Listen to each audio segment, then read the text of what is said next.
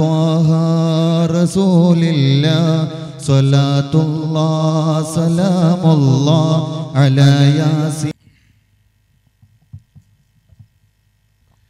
السلام عليكم ورحمة الله وبركاته. أعوذ بكلمات الله التامات من كل شيطان وهامة ومن كل عين لامة.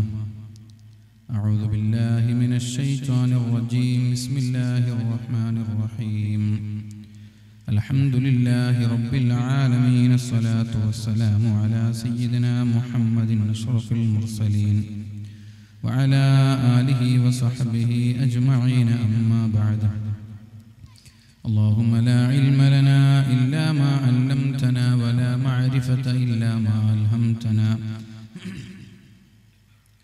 اللهم علمنا ما ينفعنا وانفعنا بما علمتنا وزدنا علما. اللهم أرنا الحق حقا وارزقنا اتباعه وأرنا الباطل باطلا وارزقنا اجتنابه.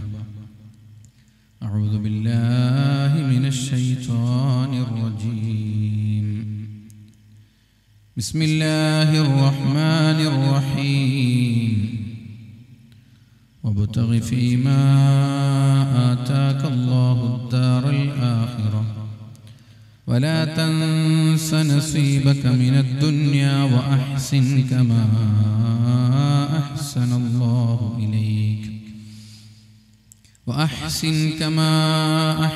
الله إليك ولا تبغ الفساد في الأرض إن الله لا يحب المفسدين. صدق الله العلي العظيم وصدق وبلغ رسوله الكريم ونحن على ذلك من الشاهدين الشاكرين والحمد لله رب العالمين. വളരെ സ്നേഹവും ബഹുമാനവും നിറഞ്ഞ നമ്മുടെ ഈ മഹത്തായ വേദിയുടെ സർവാദരണീയനായ അധ്യക്ഷൻ, നമ്മുടെ ജമാഅത്തിൻ്റെ അഭിമന്യരായ ഖത്തീബ് ഉസ്താദ് ഹാരിസ് മിസ്ബാഹി അവർകൾ ഇവിടെ സ്വാഗത ഭാഷണം നടത്തിയ നമ്മുടെ മദ്രസയുടെ പ്രഗത്ഭനായ സദർ ഉസ്താദ് ഇസ്മായിൽ മുസ്ലിയാർ, ഈ മഹത്തായ വേദിയിൽ ഉപവിഷ്ടരായിരിക്കുന്ന കമ്മിറ്റി ഭാരവാഹികൾ, സദസ്സിലൊരുമിച്ച് കൂടിയ സഹോദരങ്ങളെ, സഹോദരിമാരെ, അല്ലാഹു റബ്ബ് സുബ്ഹാനഹു വ തആല നമ്മുടെ ഈ മഹത്തായ സംഗമം സാലിഹായ അമലായി സ്വീകരിക്കുകയും നാഫിയായ ഇൽമും ബുദ്ധിശക്തിയും ഓർമ്മശക്തിയും നൽകി അല്ലാഹു നമ്മെ അനുഗ്രഹിക്കുകയും ചെയ്യട്ടെ. നമ്മിൽ നിന്ന് വന്നുപോയ സർവ്വ തെറ്റുകുറ്റങ്ങളും അല്ലാഹു പുറത്തു തരുകയും ശിഷ്ടകാലം തെറ്റു ചെയ്യാതെ ജീവിക്കാനും ഒരുപാട് സൽക്കർമ്മങ്ങൾ ചെയ്ത് പുഞ്ചിരിയോടെ ലോകത്തോട് വിട പറയാനും അല്ലാഹു സുബ്ഹാനഹു വ തആല തൗഫീഖ് നൽകി അനുഗ്രഹിക്കട്ടെ. ഇവിടെ എൻ്റെ വിശ്രമം കൊള്ളുന്ന ആ മഹാനുഭാവന്റെ ഹദറത്തിലേക്ക് നമ്മൾ ചെയ്യുന്ന നന്മകളുടെ, നമ്മൾ ചെയ്യുന്ന സൽപ്രവർത്തനങ്ങളുടെ ഒരു ഓഹരി അല്ലാഹു എത്തിച്ചു കൊടുക്കുകയും പാരത്രിക ലോകത്ത് ഉന്നതമായ ദറജ നൽകി അല്ലാഹു അനുഗ്രഹിക്കുകയും ചെയ്യട്ടെ. ഭക്ഷണം നൽകിയ കൂട്ടുകാർ അല്ലാഹു അവർക്ക് സ്വർഗീയ ഭക്ഷണവും സ്വർഗീയ പാനീയവും സ്വർഗീയ സുഖങ്ങളും നൽകി അനുഗ്രഹിക്കട്ടെ. ആ വീട്ടിലും കുടുംബത്തിലും മക്കളിലും സമ്പാദ്യങ്ങളിലും കച്ചവടങ്ങളിലും അല്ലാഹു ബർക്കത്ത് ചെയ്യട്ടെ.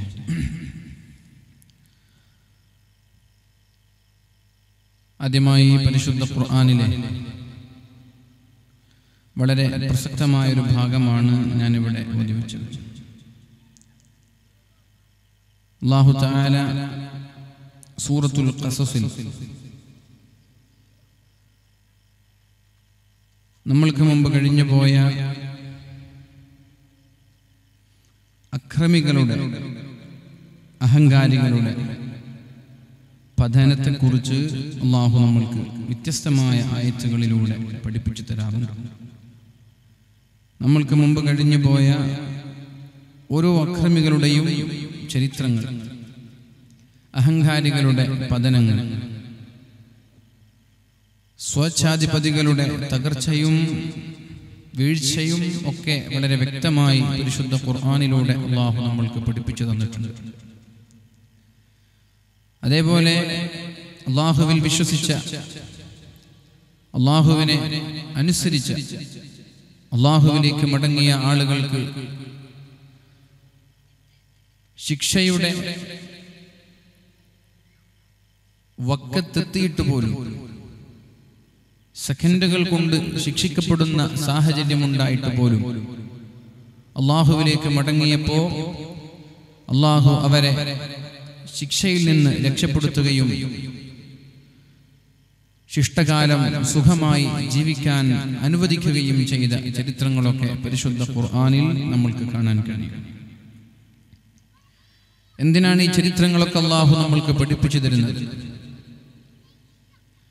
പരിശുദ്ധ ഖുർആനിലെ സൂറത്തുൽ ഹൂദ് അല്ലാഹു പറയുന്നുണ്ട്, വകുല്ലൻ നഖുസ്സു അലൈക മിൻ അംബാഇർ റുസുൽ.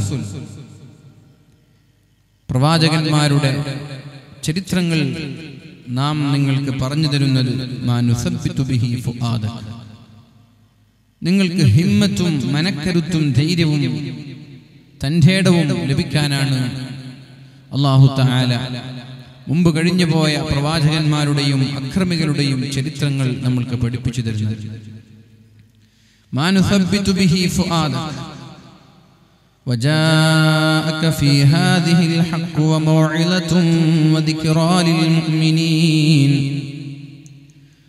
സൂറത്ത് ഹൂദ് എന്ന് പറയുന്നത് ഒരുപാട് പ്രവാചകന്മാരുടെ ചരിത്രങ്ങളാണ് അല്ലാഹു ഇതിലൂടെ പഠിപ്പിച്ചു തന്നത്. ഒരുപാട് പ്രവാചകന്മാരുടെ ചരിത്രങ്ങൾ പഠിപ്പിച്ചു തന്നു. അവർ അനുഭവിച്ച പ്രയാസങ്ങളും പരീക്ഷണങ്ങളും അല്ലാഹു നമ്മൾക്ക് പറഞ്ഞു തന്നു. അവരിലെ മുനാഫിഖീങ്ങളായ ആളുകളുടെ കഥകൾ പറഞ്ഞു തന്നു. മുസ്ലിമാണ്, പക്ഷേ മുനാഫിഖാണ്. നമ്മളിലുമുണ്ട് അതുപോലെയുള്ള ആളുകൾ.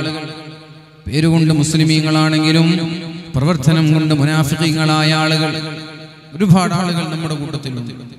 പേരുകൊണ്ട് മുസ്ലിമാണ്, പക്ഷേ ഇസ്ലാമിനെ കൊണ്ട് പറയിപ്പിക്കുകയല്ലാതെ അവരെ കൊണ്ട് ഇസ്ലാമിനൊരു നേട്ടവുമില്ലാത്ത ആയിരക്കണക്കിന് ചെറുപ്പക്കാരുണ്ട് നമ്മുടെ നാടുകളിൽ. പേര് മുസ്ലിമിന്റെ പേരാണ്, വേഷം മുസ്ലിമിന്റെ വേഷമാണ്. പ്രധാനമന്ത്രിയൊക്കെ പറഞ്ഞതുപോലെ വേഷം കാണുമ്പോൾ മുസ്ലിമാണ്, പക്ഷേ അവരുടെ ഹൃദയാന്തരങ്ങളിൽ ഈമാനിന്റെ അംശം പോലും ഇല്ലാത്ത മുനാഫിഖീങ്ങളായ ആളുകൾ നമ്മുടെ കൂട്ടത്തിലുണ്ട്. അതാണ് നമ്മുടെ സമുദായത്തിന്റെ ഏറ്റവും വലിയ തകർച്ചയും വീഴ്ചയുമെന്ന് നമ്മളെല്ലാവരും മനസ്സിലാക്കണം. ഈ നിഫാഖിൽ നിന്ന്, കാപട്യത്തിൽ നിന്ന് യഥാർത്ഥ ഇഖ്ലാസുള്ള മുത്തഖീങ്ങളായി അല്ലാഹുവിലേക്ക് മടങ്ങാനാണ് നമ്മൾ തയ്യാറാവേണ്ടത്. വകുല്ലൻ നഖുസ്സു അലൈക മിൻ അംബാഇർ റുസുൽ. മുമ്പ് കഴിഞ്ഞുപോയ പ്രവാചകന്മാരുടെ ചരിത്രങ്ങൾ ഞാൻ താങ്കൾക്ക് പറഞ്ഞു തരുന്നത് മാ നുസബ്ബിതു ബിഹി ഫുആദക. പ്രതിസന്ധികൾ ഉണ്ടാകുമ്പോൾ, പ്രശ്നങ്ങൾ ഉണ്ടാകുമ്പോൾ, വെല്ലുവിളികൾ നേരിടുമ്പോൾ നിങ്ങളുടെ കാലുകൾ വിറക്കാൻ പാടില്ല, നിങ്ങൾ ഭീരുക്കളാവാൻ പാടില്ല, പിന്തിരിഞ്ഞു ഓടാൻ പാടില്ല. അതിനു വേണ്ടിയിട്ടാണ്. ഇതിനേക്കാളും വലിയ ത്യാഗങ്ങൾ എനിക്ക് മുമ്പ് കഴിഞ്ഞുപോയ പ്രവാചകന്മാരും അവരുടെ സമുദായവും അനുഭവിച്ചുവല്ലോ എന്ന ചിന്തയോടുകൂടി പ്രതിസന്ധികളെ നേരിടാനാണ് അല്ലാഹു തആല ചരിത്രങ്ങൾ നമ്മൾക്ക് പഠിപ്പിച്ചു തന്നത്. ഇതിന് ചരിത്രം പഠിക്കണ്ടേ?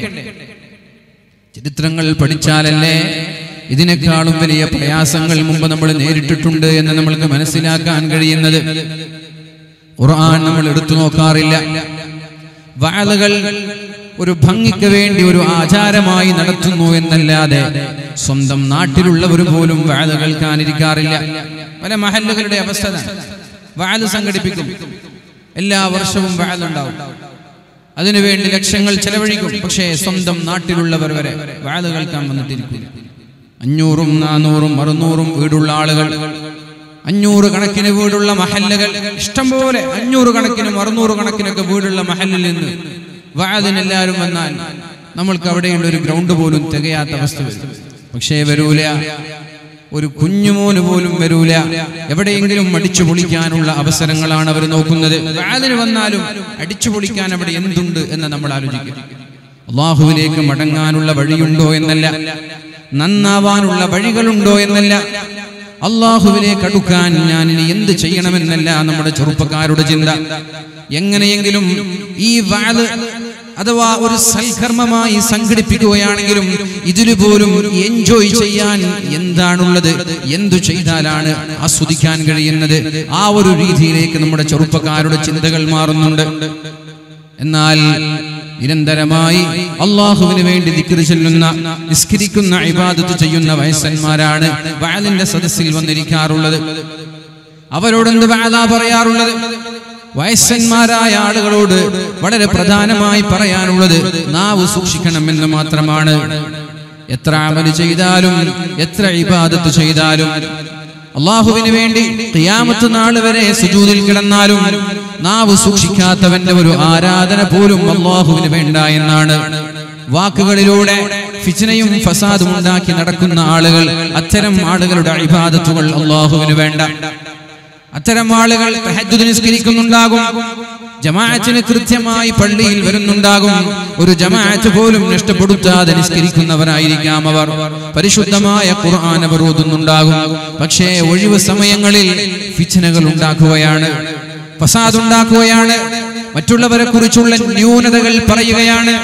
ഇന്നലെ ഞാൻ തൃശ്ശൂർ ജില്ലയിൽ പെരുമ്പിലാവ് എന്ന് പറയുന്ന ഒരു സ്ഥലത്ത് വഅദ് പറഞ്ഞു തിരിച്ചു വരുമ്പോഴാണ് സംഘാടകർ എന്നോട് പറഞ്ഞത്, കല്യാണം മുടക്കുന്നതിനെ കുറിച്ച് നിങ്ങൾക്ക് ഒരു 5 മിനിറ്റ് പറയാമായിരുന്നു എന്ന്.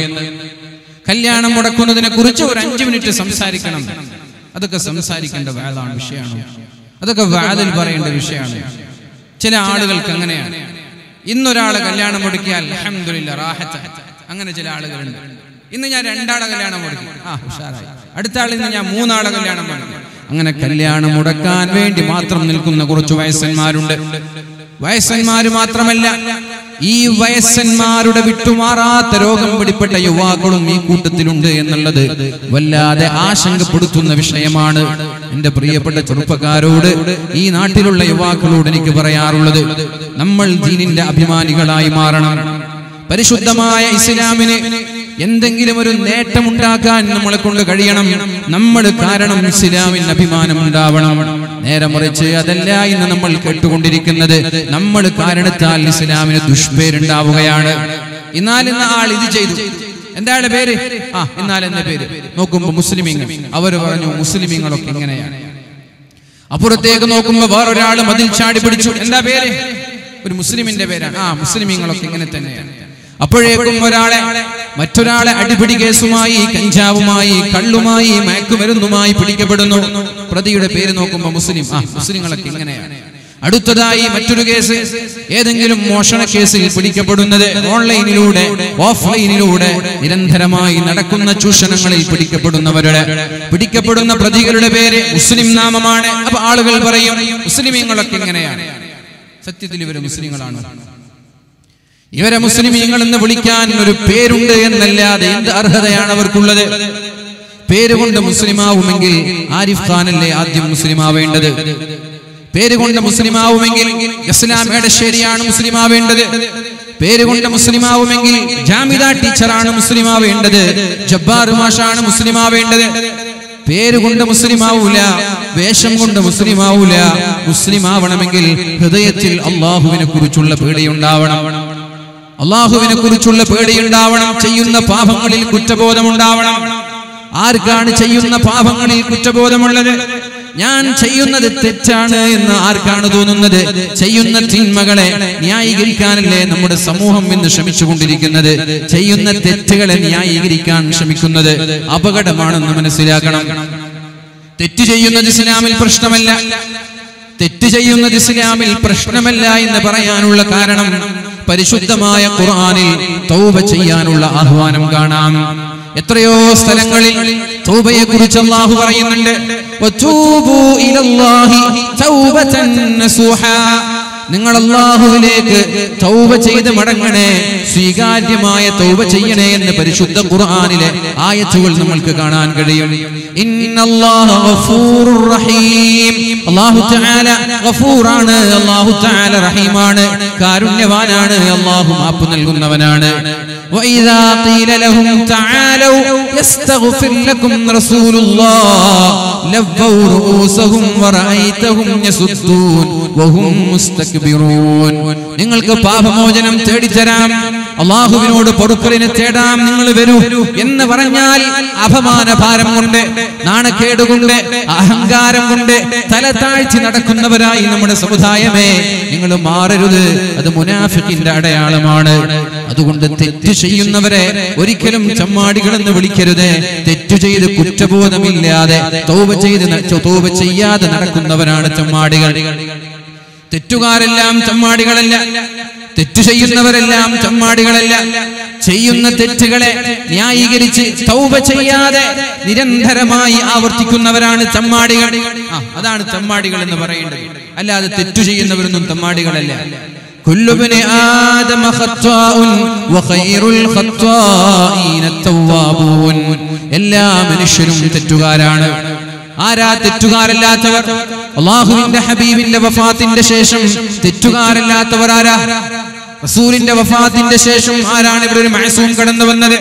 എല്ലാവരും തെറ്റുകാരാണ്. പക്ഷേ തെറ്റുകാരിൽ ഏറ്റവും നല്ലവർ കുറ്റബോധത്തോടുകൂടി അല്ലാഹുവിലേക്ക് തൗബ ചെയ്ത് മടങ്ങുന്നവരാണ്. അതുകൊണ്ട് തെറ്റു ചെയ്ത് അല്ലാഹുവിലേക്ക് പശ്ചാത്തപിച്ച് മടങ്ങുന്ന ആളുകളെ ഒരു കാരണവശാലും പരിഹസിക്കാനോ കുറ്റപ്പെടുത്താനോ പാടില്ല. അവർ നല്ലവരാണ്. എന്നാൽ ആരെയാണ് നമ്മൾ തിരുത്തേണ്ടത്?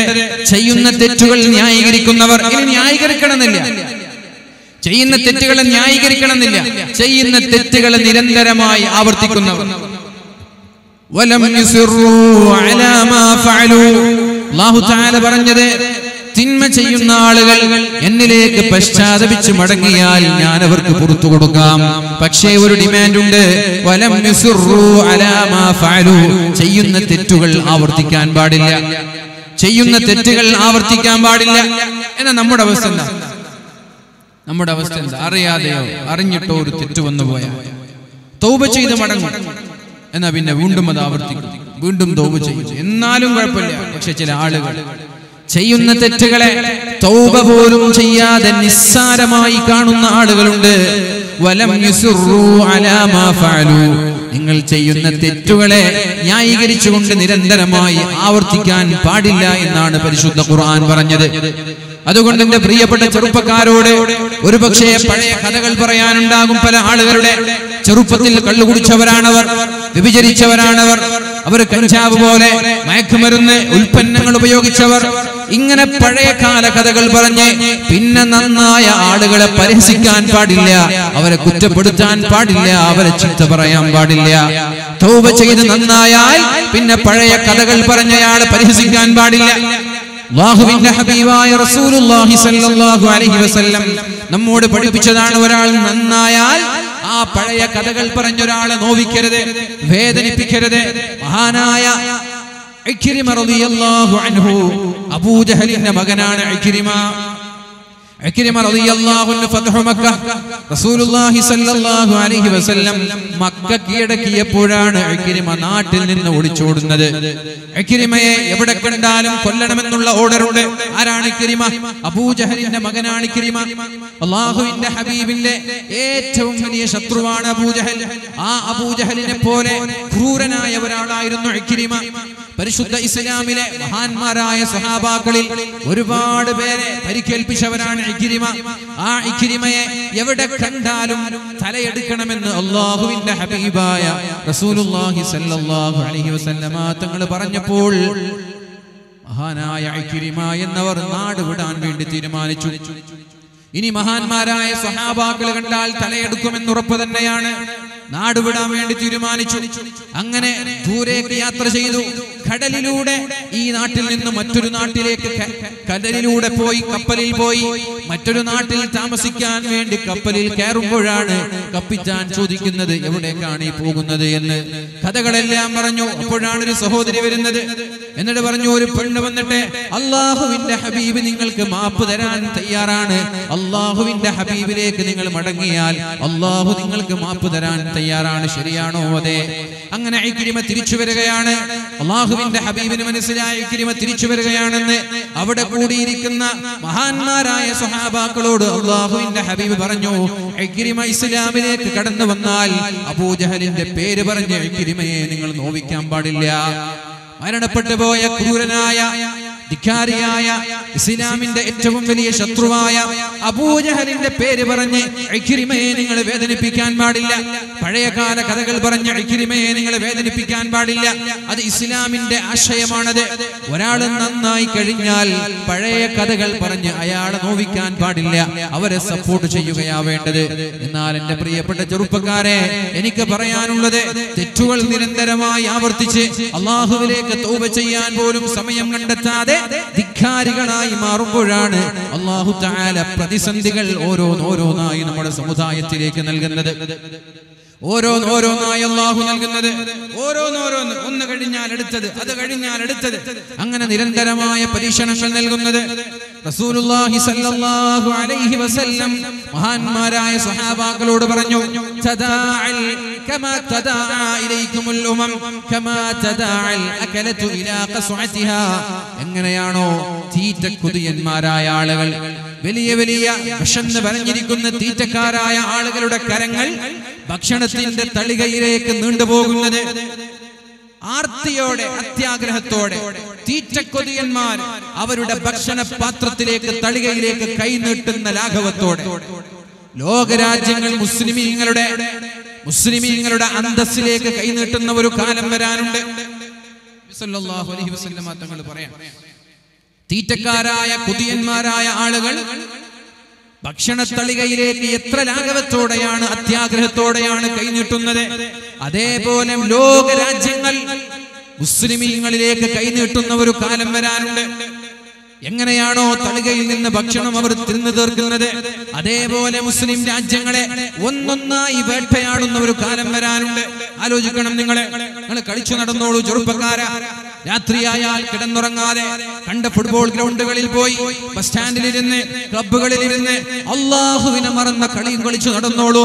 ഇതെന്നിട്ട് ഡിറ്റൻഷൻ സെന്ററിൽ കൊണ്ടുപോയി ഒരു 2 വർഷമെങ്കിലും പട്ടിണി കിടണമെന്നാണ് ഞാൻ പറയുന്നത്. എങ്കിലേ നമ്മുടെ സമുദായം പഠിക്കുള്ളൂ.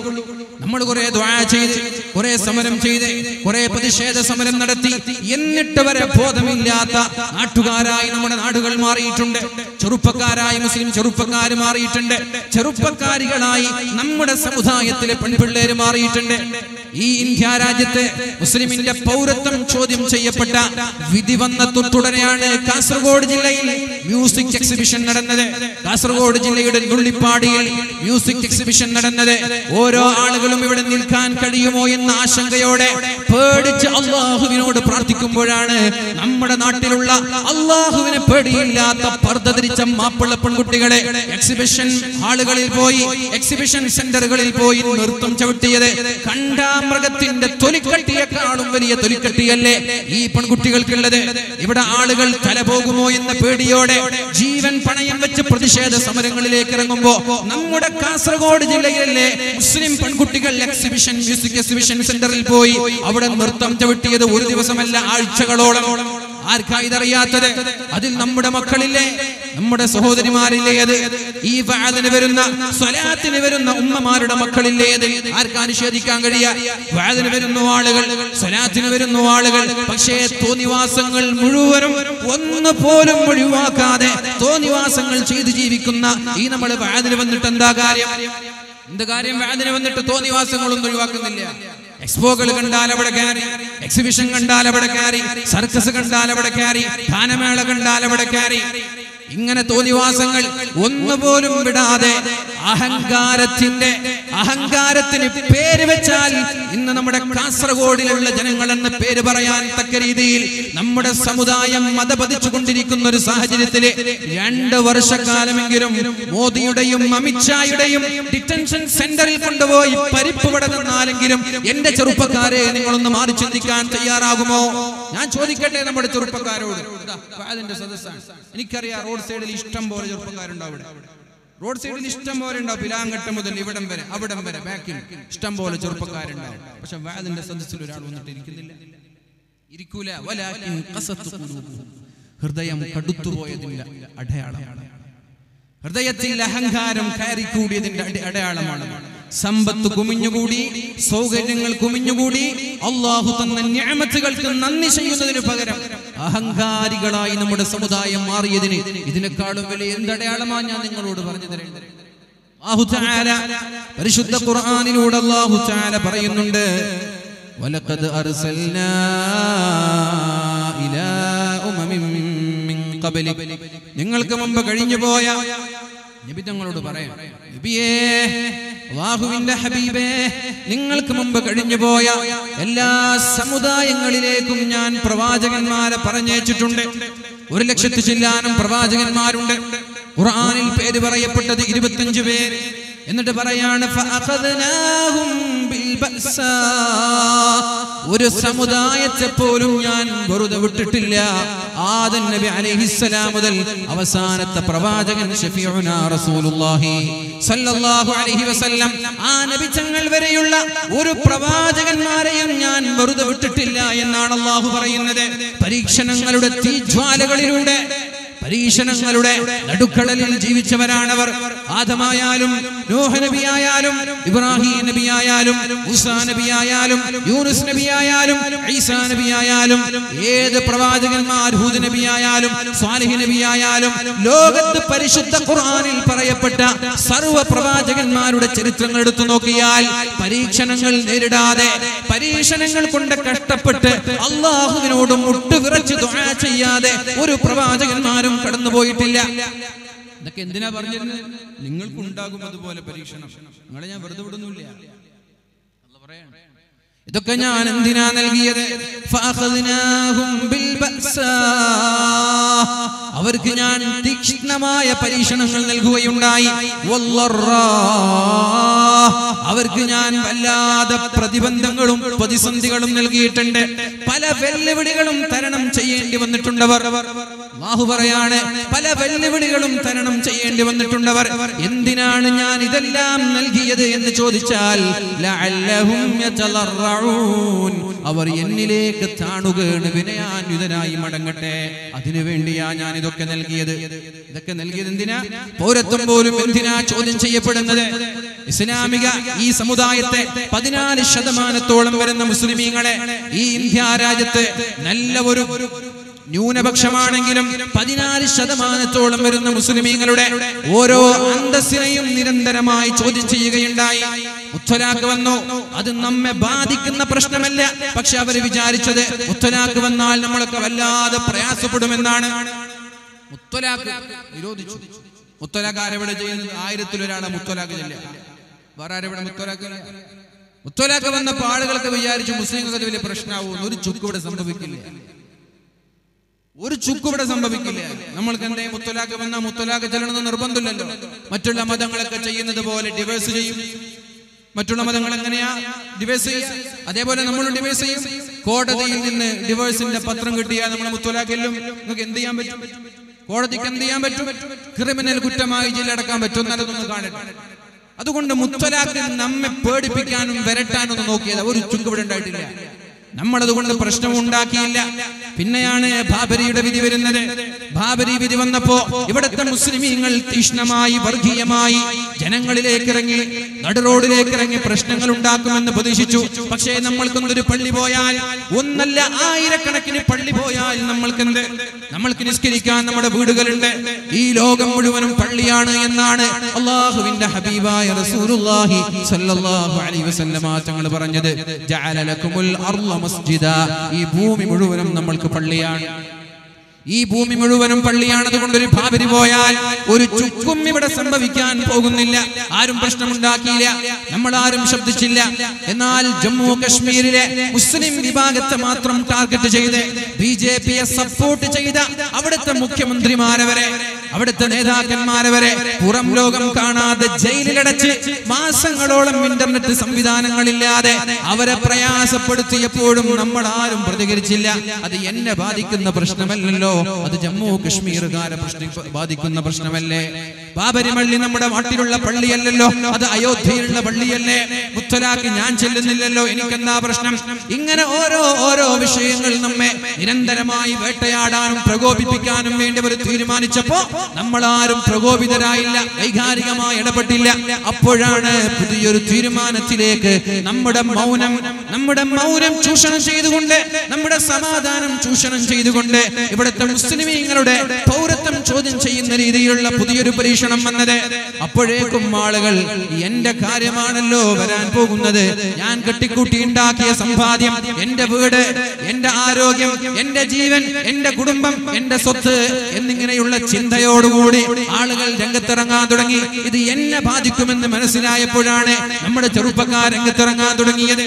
അതല്ലാതെ മുസ്ലിമിനെ ബാധിക്കുന്ന പ്രശ്നമായതുകൊണ്ടല്ല, മുസ്ലിമിനെ ബാധിക്കുന്ന പ്രശ്നമായതുകൊണ്ടല്ല. അങ്ങനെ മുസ്ലിമിനെ ബാധിക്കുന്ന പ്രശ്നമാണെങ്കിൽ ആ 100 കണക്കിന് ആളുകളെ പശുവിന്റെ പേരിൽ ഇവിടെ കൊലപാതകം നടത്തിയിട്ടുണ്ട്. ആരെങ്കിലും ശബ്ദിച്ചോ?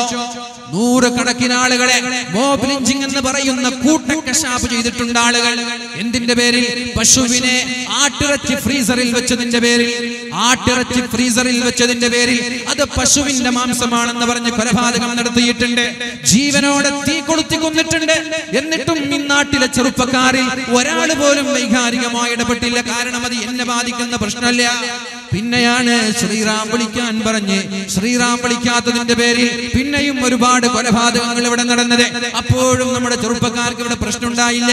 ഇപ്പോൾ രംഗത്തിറങ്ങിയത് അത് ഇസ്ലാമിനെ ബാധിക്കുന്ന പ്രശ്നമായതുകൊണ്ടല്ല, അത് ഓരോ ആളുകളെയും വ്യക്തിപരമായി ബാധിക്കുന്ന പ്രശ്നമായപ്പോഴാണ് ഇവിടുത്തെ ചെറുപ്പക്കാരും ജനങ്ങളും രംഗത്തേക്ക് ഇറങ്ങിയത്.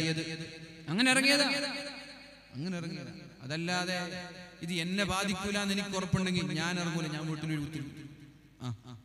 എന്നെ ബാധിക്കാത്ത പ്രശ്നമാണെങ്കിൽ ഞാൻ എന്തിനിടപെടണം എന്ന ചിന്ത ബഹുഭൂരിഭാഗം ആളുകൾ. അങ്ങനെയല്ല മുസ്ലിമീങ്ങളെ അല്ലാഹു തആല ഇസ്ലാമിനെ പരിചയപ്പെടുത്തിയത്. പരിശുദ്ധ റസൂലുള്ളാഹി സ്വല്ലല്ലാഹു അലൈഹി വസല്ലമ തങ്ങൾ ഇസ്ലാമിനെ പരിചയപ്പെടുത്തിയത് അങ്ങനെയല്ല. അൽ മുസ്ലിമു ലിൽ മുസ്ലിമി കൽ ബുന്യാൻ. എങ്ങനെയാണോ ബിൽഡിങ്ങുകൾ ഉള്ളത്, ഒരു ബിൽഡിംഗ് എങ്ങനെയാണോ ഉള്ളത്, അതിന്റെ മുകളിലെ തട്ട് സെക്കൻഡ് ഫ്ലോർ ഫസ്റ്റ് ഫ്ലോറുമായി എത്രത്തോളം ബന്ധിച്ചു കിടക്കുന്നുണ്ടോ, ഗ്രൗണ്ട് ഫ്ലോറുമായി ഫസ്റ്റ് ഫ്ലോർ എത്രത്തോളം കടപ്പെട്ട് കിടക്കുന്നുണ്ടോ, അതുപോലെ ഒരു മുസ്ലിമുമായി മറ്റൊരു മുസ്ലിം കടപ്പെട്ട് കിടക്കുന്നു എന്നാ പറഞ്ഞത്. അവന്റെ അവയവങ്ങളിൽ ഏതെങ്കിലും ഒരു അവയവത്തിന് രോഗമുണ്ടായാൽ അവന്റെ ശരീരം ഉറക്കൊഴിക്കുന്നത് പോലെ നമ്മുടെ സഹോദരനായ ഒരാൾക്ക് വല്ല പ്രയാസവും ഉണ്ടായാൽ നമ്മളും ഉറക്കൊഴിക്കണമെന്നാണ് ഇസ്ലാം പറയുന്നത്. എനിക്കൊരു പല്ല് വേദന വന്നാൽ ആ പല്ല് വേദന വരുമ്പോൾ എന്റെ പല്ല് മാത്രമല്ലല്ലോ ഉറക്കൊഴിക്കുന്നത്. ചെവി പറയോ പല്ലല്ലേ, ഞാനെന്തിന് ഉറക്കൊഴിക്കണം? കണ്ണ് പറയോ പല്ലിനല്ലേ, ഞാനെന്തിന് ഉറക്കൊഴിക്കണം? നമ്മുടെ കൈകാലുകൾ പറയുമോ പല്ലിനല്ലേ വേദന, ഞാനെന്തിന് ഉറക്കൊഴിക്കണമെന്ന് നമ്മുടെ കൈകാലുകൾ പറയുമോ? ഇല്ല. എല്ലാ അവയവങ്ങളും ഒരു പല്ല് വേദന വന്നാൽ രാത്രി ഉറങ്ങാതെ ഉറക്കൊഴിക്കുന്നത് നിങ്ങൾക്ക് കാണാം. ഒരു ചെവി വേദന വന്നാൽ, വേദന വന്നാൽ, എന്തെങ്കിലും ഒരു അസുഖം വന്നാൽ നമ്മുടെ ശരീരത്തിന്റെ സർവ്വ അവയവങ്ങളും അതിനോട് പ്രതികരിക്കുന്നത് പോലെ നമ്മുടെ ഒരു സഹോദരനൊരു വിഷമം വന്നാൽ, നമ്മുടെ ഒരു സുഹൃത്തിനൊരു വിഷമം വന്നാൽ, നമ്മുടെ ഒരു കൂട്ടുകാരനൊരു പ്രയാസം വന്നാൽ അവരുടെ വേദന എത്രത്തോളമുണ്ടോ അതേപോലെ നമ്മളും വേദന അനുഭവിക്കണമെന്ന് ശഫീഉനാ റസൂലുള്ളാഹി സ്വല്ലല്ലാഹു അലൈഹി വസല്ലം. അതുകൊണ്ടാണ് അല്ലാഹുവിന്റെ ഹബീബ് പറഞ്ഞത്, വല്ലാഹി ലാ യുഅ്മിൻ, വല്ലാഹി ലാ യുഅ്മിൻ, വല്ലാഹി ലാ യുഅ്മിൻ. അല്ലാഹുവാണ് സത്യം, അല്ലാഹുവാണ് സത്യം, അല്ലാഹുവാണ് സത്യം. ഒരാളും മുഅ്മിനാവൂല ഏതുവരെ നിങ്ങളുടെ അയൽവാസി പട്ടിണി കിടക്കുമ്പോൾ വയറ് നിറയെ ഭക്ഷണം കഴിക്കുന്നവർ എന്നല്ല പറഞ്ഞത്, തിന്നുന്നവർ എന്നല്ല പറഞ്ഞത്. അയൽവാസി പട്ടിണി കിടക്കുമ്പോൾ വയറ് നിറയെ തിന്നാൻ പാടില്ല. തിന്നാം, അയൽവാസി പട്ടിണി കിടക്കുമ്പോൾ തിന്നാം, പക്ഷെ വയറ് നിറയെ തിന്നാൻ പാടില്ല. അയൽവാസി പട്ടിണി കിടക്കുമ്പോൾ തിന്നത് കൊണ്ട് ഈമാൻ ഇഷ്ടപ്പെടൂല. നിന്റെ നിലനിൽപ്പിന് വേണ്ടിയിട്ട് തിന്നാം. നിന്റെ നട്ടെല്ല് നിവർന്ന് നിൽക്കാൻ, നിന്റെ വിശപ്പ് മാറ്റാനുള്ള 2-3 ഉരുളകൾ നിനക്ക് കഴിക്കാം. 4ാമത്തെ ഉരുള നീ കഴിച്ചാൽ നിന്റെ ഈമാൻ ഇഷ്ടപ്പെടും. മനസ്സിലായി? നിന്റെ അയൽവാസി പട്ടിണി കിടക്കണം, അപ്പൊ നീ 3 ഉരുള തിന്നാൽ നിന്റെ വിശപ്പ് മാറും. നീ അത് കഴിച്ചു, കുഴപ്പമില്ല, നിന്റെ ഈമാനിന് ഒരു കോട്ടമില്ല. 4ാമതൊരു ഉരുള എടുത്തിട്ട് നീ കഴിച്ചാൽ മുഅ്മിനല്ല. ഇത്രത്തോളം ബന്ധപ്പെട്ട് കിടക്കുകയാണ് മറ്റൊരാളുമായി നമ്മൾ. വയറ് നിറയെ കഴിക്കരുത് എന്ന് പറഞ്ഞത് എന്റെ സമുദായത്തിൽ ആർക്കെങ്കിലും ഒരു പ്രയാസം ഉണ്ടാകുമ്പോ നീ പോയി മ്യൂസിക് എക്സിബിഷനിൽ പോയി നൃത്തം ചവിട്ടല്ലടി, നിന്റെ ഈമാൻ നഷ്ടപ്പെടുമെന്നാണ് അതിന്റെ അർത്ഥം. ഇവിടെ ഒരാളുടെ പൗരത്വം പോലും ചോദ്യം ചെയ്യപ്പെടുന്ന സാഹചര്യങ്ങളിൽ ആർമാദിച്ച് അഹങ്കാരത്തിന്റെ, അതേപോലെ തന്നെ അഹങ്കാരത്തിന്റെ തോന്നിവാസത്തിന്റെ പ്രവർത്തനങ്ങൾ നമ്മുടെ നാടിൽ നടത്തരുത് എന്നാണ് ഇസ്ലാം പഠിപ്പിക്കുന്നത്. ഫ്ലഡ് ലൈറ്റുകൾ വെക്കുന്നത്, ടൂർണമെന്റുകൾ വെക്കുന്നത്, അതിനോടൊന്നും വിരോധമില്ല. പക്ഷേ ഇത്തരം സാഹചര്യങ്ങളിൽ ഫ്ലഡ് ലൈറ്റും ടൂർണമെന്റും വെക്കേണ്ട സമയമല്ല ഇത്. ഫ്ലഡ് ടൂർണമെന്റും വെക്കേണ്ട സമയമല്ല ഇത്. എല്ലാറ്റിനും സമയമുണ്ട്. നിന്റെ സ്വന്തം പിതാവ് മരിച്ചു കിടക്കുമ്പോ നിനക്ക് കഴിയുമോ നിന്റെ വീട്ടിൽ നിന്റെ മകന്റെ കല്യാണം നടത്താൻ? നിന്റെ സ്വന്തം പിതാവ് മരിച്ചു കിടക്കുമ്പോ അന്ന് നിന്റെ മകന് നിക്കാഹ് കഴിപ്പിച്ചു കൊടുക്കാൻ നിനക്ക് കഴിയുമോ? ഇല്ല. എന്തുകൊണ്ട്? അതൊരു മാന്യതയാണ്. അതേപോലെ തന്നെയാണ് നമ്മുടെ പൗരത്വം ചോദ്യം ചെയ്യപ്പെടുന്ന സാഹചര്യങ്ങളിലെ കണ്ട ഗാലറികളിൽ ആയിരക്കണക്കിന് ആളുകളെ കൊണ്ടുവന്നിട്ട് അവിടെ അർമാദിക്കാനും മട്ടാസിക്കാനും അവിടെ മുദ്രാവാക്യം വിളിക്കാനുമുള്ളതല്ല. ഒരു മാന്യതയുണ്ട്, ഒരു അന്തസ്സുണ്ട്, ഒരു ഇസ്ലാം എന്ന് പറയുന്ന ഒരു മുസ്ലിമീങ്ങൾക്ക് ഒരു മാന്യമായൊരു പെരുമാറ്റമുണ്ട്. ആ ഒരു രീതിയിലാണ് നമ്മൾ പെരുമാറേണ്ടത്. നമ്മുടെ വീടിന്റെ തൊട്ടടുത്തുള്ള അയൽവാസി മരിച്ചു കിടക്കുമ്പോൾ 3 ദിവസം കഴിയാതെ നമ്മളിവിടെ വല്ലാത്ത കെങ്കേമമായി വിവാഹം നടത്തുന്നത് പോലും ഈമാൻ നഷ്ടപ്പെടുന്ന കാര്യമാണ്. നമ്മുടെ അയൽവാസി മരണപ്പെട്ട് കിടക്കുകയാണ്, 3 ദിവസമായിട്ടില്ല. അപ്പൊ നേരത്തെ നിശ്ചയിച്ച കല്യാണമാണ്, കുഴപ്പമില്ല, നടത്താം. പക്ഷേ അങ്ങനെ നേരത്തെ നിശ്ചയിച്ച കല്യാണങ്ങളിൽ ഗാനമേളകൾ പോലെയുള്ള ആർഭാടങ്ങൾ നമ്മൾ ഒഴിവാക്കാം. എന്തുകൊണ്ട്? തൊട്ടപ്പുറത്തന്റെ അയൽവാസി മരിച്ചിട്ട് ആ വീട്ടുകാർ ദുഃഖിതരായിരിക്കുമ്പോ ഞാൻ എങ്ങനെ ഇവിടെ മ്യൂസിക് വെച്ച് പാട്ടുപാടും? അതൊരു കോമൺ സെൻസ് ഉള്ള ആളുകൾ ചിന്തിക്കേണ്ടതാണ്. അതൊരു കോമൺ സെൻസ് ഉള്ള ആളുകൾ ചിന്തിക്കേണ്ടതാണ്. ബുദ്ധിയുള്ള ആളുകൾ ചിന്തിക്കേണ്ടതാണ്. 4ാമത്തെ ദിവസം കുഴപ്പമില്ല, 4ാമത്തെ ദിവസം കുഴപ്പമില്ല. കാരണം ഒരാൾ മരണപ്പെട്ടാൽ 3 ദിവസമാണ് ദുഃഖം ആചരിക്കേണ്ടത്. 4ാമത്തെ ദിവസം ദുഃഖം ആചരിക്കേണ്ടതില്ല. അപ്പൊ 4ാമത്തെ ദിവസം നീ ഒരു പാട്ട് വെക്കുന്നതിന് ഞാൻ സപ്പോർട്ട് ചെയ്യുകയല്ല. 4ാമത്തെ ദിവസം നീ കെങ്കേമമായി വിവാഹം കഴിച്ചാൽ അതുകൊണ്ട് നിന്റെ ഈമാൻ നഷ്ടപ്പെടാനില്ല. എന്നാൽ 3 ദിവസം തികയുന്നതിനു മുമ്പേ മറ്റൊരാളുടെ വേദന മാനിക്കാതെ, മറ്റൊരാളുടെ പ്രയാസം മാനിക്കാതെ, അഹങ്കാരത്തിന്റെ ഒരു കണിക നിന്റെ ജീവിതത്തിലുണ്ടായാൽ ഈമാൻ നിനക്കുണ്ടാവൂല എന്ന് വല്ലാഹി ലാ യുമിൻ, വല്ലാഹി ലാ യുമിൻ. അല്ലാഹുവാണ് സത്യം. ഈമാനിന്റെ ലവലേശം പോലും നിങ്ങളുടെ ഹൃദയങ്ങളിൽ ഉണ്ടാവൂല എന്നാണ് അല്ലാഹുവിന്റെ ഹബീബായ റസൂലുള്ളാഹി സല്ലല്ലാഹു അലൈഹി വസല്ലമ തങ്ങൾ പഠിപ്പിച്ചത്. അതുകൊണ്ട് ചെറുപ്പക്കാരെ, ഉറക്കൊഴിച്ച് വടായി വിടേണ്ട സമയമല്ല ഇത്. ഉറക്കൊഴിച്ചുകൊണ്ട് കളിക്കേണ്ട സമയമല്ല ഇത്. ക്യാരംസ് കളിക്കേണ്ട സമയമല്ല ഇത്. ഫുട്ബോളും വോളിബോളും കളിക്കേണ്ട സമയമല്ല ഇത്. മൊബൈൽ ഫോണിലൂടെ അനാവശ്യമായി ചാറ്റിംഗ് ചെയ്തു നടക്കേണ്ട സമയമല്ല ഇത്. ഈ സമയം എന്ന് പറയുന്നത് അല്ലാഹുവിലേക്ക് മടങ്ങാൻ ഉപയോഗിക്കേണ്ട സമയമാണിത്. ലഅല്ലഹും യതളറഊൻ. ഇത് പറഞ്ഞിട്ടും ഇത്രയൊക്കെ പരീക്ഷണങ്ങൾ അനുഭവിച്ചിട്ടും നിങ്ങൾക്ക് നന്നാവാനോ അല്ലാഹുവിലേക്ക് മാറാൻ, അല്ലാഹുവിലേക്ക് മടങ്ങാനോ സമയം കിട്ടിയിട്ടില്ലെങ്കിൽ, അങ്ങനെ ഒരു ബോധം നിങ്ങളുടെ ഹൃദയത്തിലേക്ക് കടന്നു വരുന്നില്ലെങ്കിൽ നിങ്ങളുടെ ഹൃദയം കടുത്തുപോയി എന്നതിന്റെ ലക്ഷണമാണത്. ഹൃദയം കടുത്തുപോയതിന്റെ അടയാളമാണത്. ഹൃദയം കറുത്തുപോയതിന്റെ, അഹങ്കാരം കയറിക്കൂടിയതിന്റെ ലക്ഷണമാണത്. കാരണം ലോക ചരിത്രങ്ങളിൽ ഫിർഔൻ പോലും മരിക്കുന്ന സമയത്ത് അല്ലാഹുവിലേക്ക് താണുകേണ് വിനയാന്വിതനായി മടങ്ങിയിട്ടുണ്ട്. ഫിർഔനാണ് ഇസ്ലാമിക ചരിത്രത്തിലെ ഏറ്റവും വലിയ ധിക്കാരി എന്ന് നമ്മൾ വിളിക്കാറുള്ളത്. ഇസ്ലാമിക ചരിത്രത്തിലെ ഏറ്റവും വലിയ ധിക്കാരി എന്ന് നമ്മൾ വിളിക്കാറുള്ളത് ഫിർഔനെയാണ്. ആ ഫിർഔൻ പോലും മരണസമയത്ത് അല്ലാഹുവിലേക്ക് താണുകേണ് വിനയാന്വിതനായി മടങ്ങിയിട്ടുണ്ട്. നമ്മൾ ലോക മുസ്ലിം ചരിത്രത്തിൽ, ഇസ്ലാമിക ചരിത്രത്തിൽ ഏറ്റവും വലിയ ശത്രുവാര് എന്ന് ചോദിച്ച ഫിർഔനിന്റെ പേര് പറയാം. ഫിർഔന് പോലും പ്രതിസന്ധി സമയത്ത് അല്ലാഹുവിലേക്ക് മടങ്ങിയിട്ടുണ്ട്. നമ്മുടെ ഉമ്മത്ത് മടങ്ങുന്നില്ല. അപ്പൊ ആരാധിക്കാരി ഫിർഔനാണ് നമ്മളാണ്? ഫിർഔനാണ് നമ്മളാണ്? ഈ മാപ്പിള പെൺകുട്ടികളല്ലേ മ്യൂസിക് എക്സിബിഷനിൽ പോയി നൃത്തം ചവിട്ടിയ മാപ്പിള പെൺകുട്ടികളെക്കാളും വലിയ ധിക്കാരിയാണോ ഫിർഔൻ? അവസാനം റൂഹ് തൊണ്ടക്കുഴിയിലെത്തി വെള്ളത്തിൽ ഇങ്ങനെ, ചെങ്കടലിൽ ഇങ്ങനെ മുങ്ങി മരിക്കുമ്പോൾ ഫിർഔൻ അല്ലാഹുവിനോട് പറയുന്നുണ്ട്, ആമൻതു ബിറബ്ബി മൂസ വ ഹാറൂൻ. അല്ലാഹുവേ, എന്നെ നീ രക്ഷപ്പെടുത്തണേ അല്ലാഹ്. അല്ലാഹുവേ എന്നെ നീ രക്ഷപ്പെടുത്തണേ റബ്ബേ. അല്ലാഹുവേ ഞാൻ നിന്നിലേക്ക് മടങ്ങുകയാണ്. മൂസാ നബിയുടെ ഹാറൂൻ നബിയുടെ രക്ഷിതാവായ നിന്നെ കൊണ്ട് ഞാൻ വിശ്വസിക്കുന്നു എന്ന് മുങ്ങി മരിക്കുന്ന സമയത്ത് ഫറോവ വിളിച്ചു പറഞ്ഞിട്ടുണ്ട്. അത് തളർവാണ്, അത് തളർവാണ്. അല്ലാഹുവിലേക്ക് വിനയാന്വിതനായി മടങ്ങിയതാണ്. പക്ഷേ റൂഹ് തൊണ്ടക്കുഴിയിൽ എത്തിയതിന്റെ ശേഷമായതുകൊണ്ട് ഫിർഔനിന്റെ തൗബ അല്ലാഹു സ്വീകരിച്ചില്ല. റൂഹ് തൊണ്ടക്കുഴിയിൽ എത്തിയതിനു ശേഷമാണ് പറഞ്ഞത്. ഒരുപാട് അവസരങ്ങൾ ഉണ്ടായിരുന്നു ഫിർഔനിന്. ഫിർഔനിന്റെ മുമ്പിലേക്കാണ് വെള്ളപ്പൊക്കം വന്നത്, നന്നായില്ല. ഏതുപോലെ നമ്മുടെ മുമ്പിലേക്ക് മുത്തലാഖ് വന്നപ്പോ നമ്മൾ മിണ്ടിയില്ലല്ലോ. അതേപോലെ തന്നെ ഫിർഔനിന്റെ മുമ്പിലേക്കാണ് വെട്ടുകിളികളിലൂടെ ജറാദ്, കുമ്മല്, പേന്, ചെള്ള്, ചോര, തൂഫാൻ, ഇങ്ങനെ വ്യത്യസ്തമായ പരീക്ഷണങ്ങൾ ഓരോന്നോരോന്നായി അല്ലാഹു നൽകിയിട്ട് പോലും ഫിർഔന് നന്നാവാതെ നമ്മെപ്പോലെ അഹങ്കാരത്തിന്റെ ലക്ഷണങ്ങൾ കാണിച്ചപ്പോഴാണ് അല്ലാഹു അവസാനമായി ഒരു പിടുത്തം പിടിക്കുന്നത്. ആ പിടുത്തം പിടിക്കുമ്പോൾ അല്ലാഹുവിലേക്ക് മടങ്ങാൻ തയ്യാറായ ഫിർഔനിനോട് അല്ലാഹു പറഞ്ഞത്, ആൻ ഇപ്പോഴാണോ നിനക്ക് നന്നാവാൻ സമയം കിട്ടിയത്? ഇപ്പോഴാണോ നിനക്ക് നന്നാവാൻ സമയം കിട്ടിയത്? ഇതുവരെ നീ ധിക്കാരത്തോടുകൂടി നടന്ന ആളാണല്ലോ.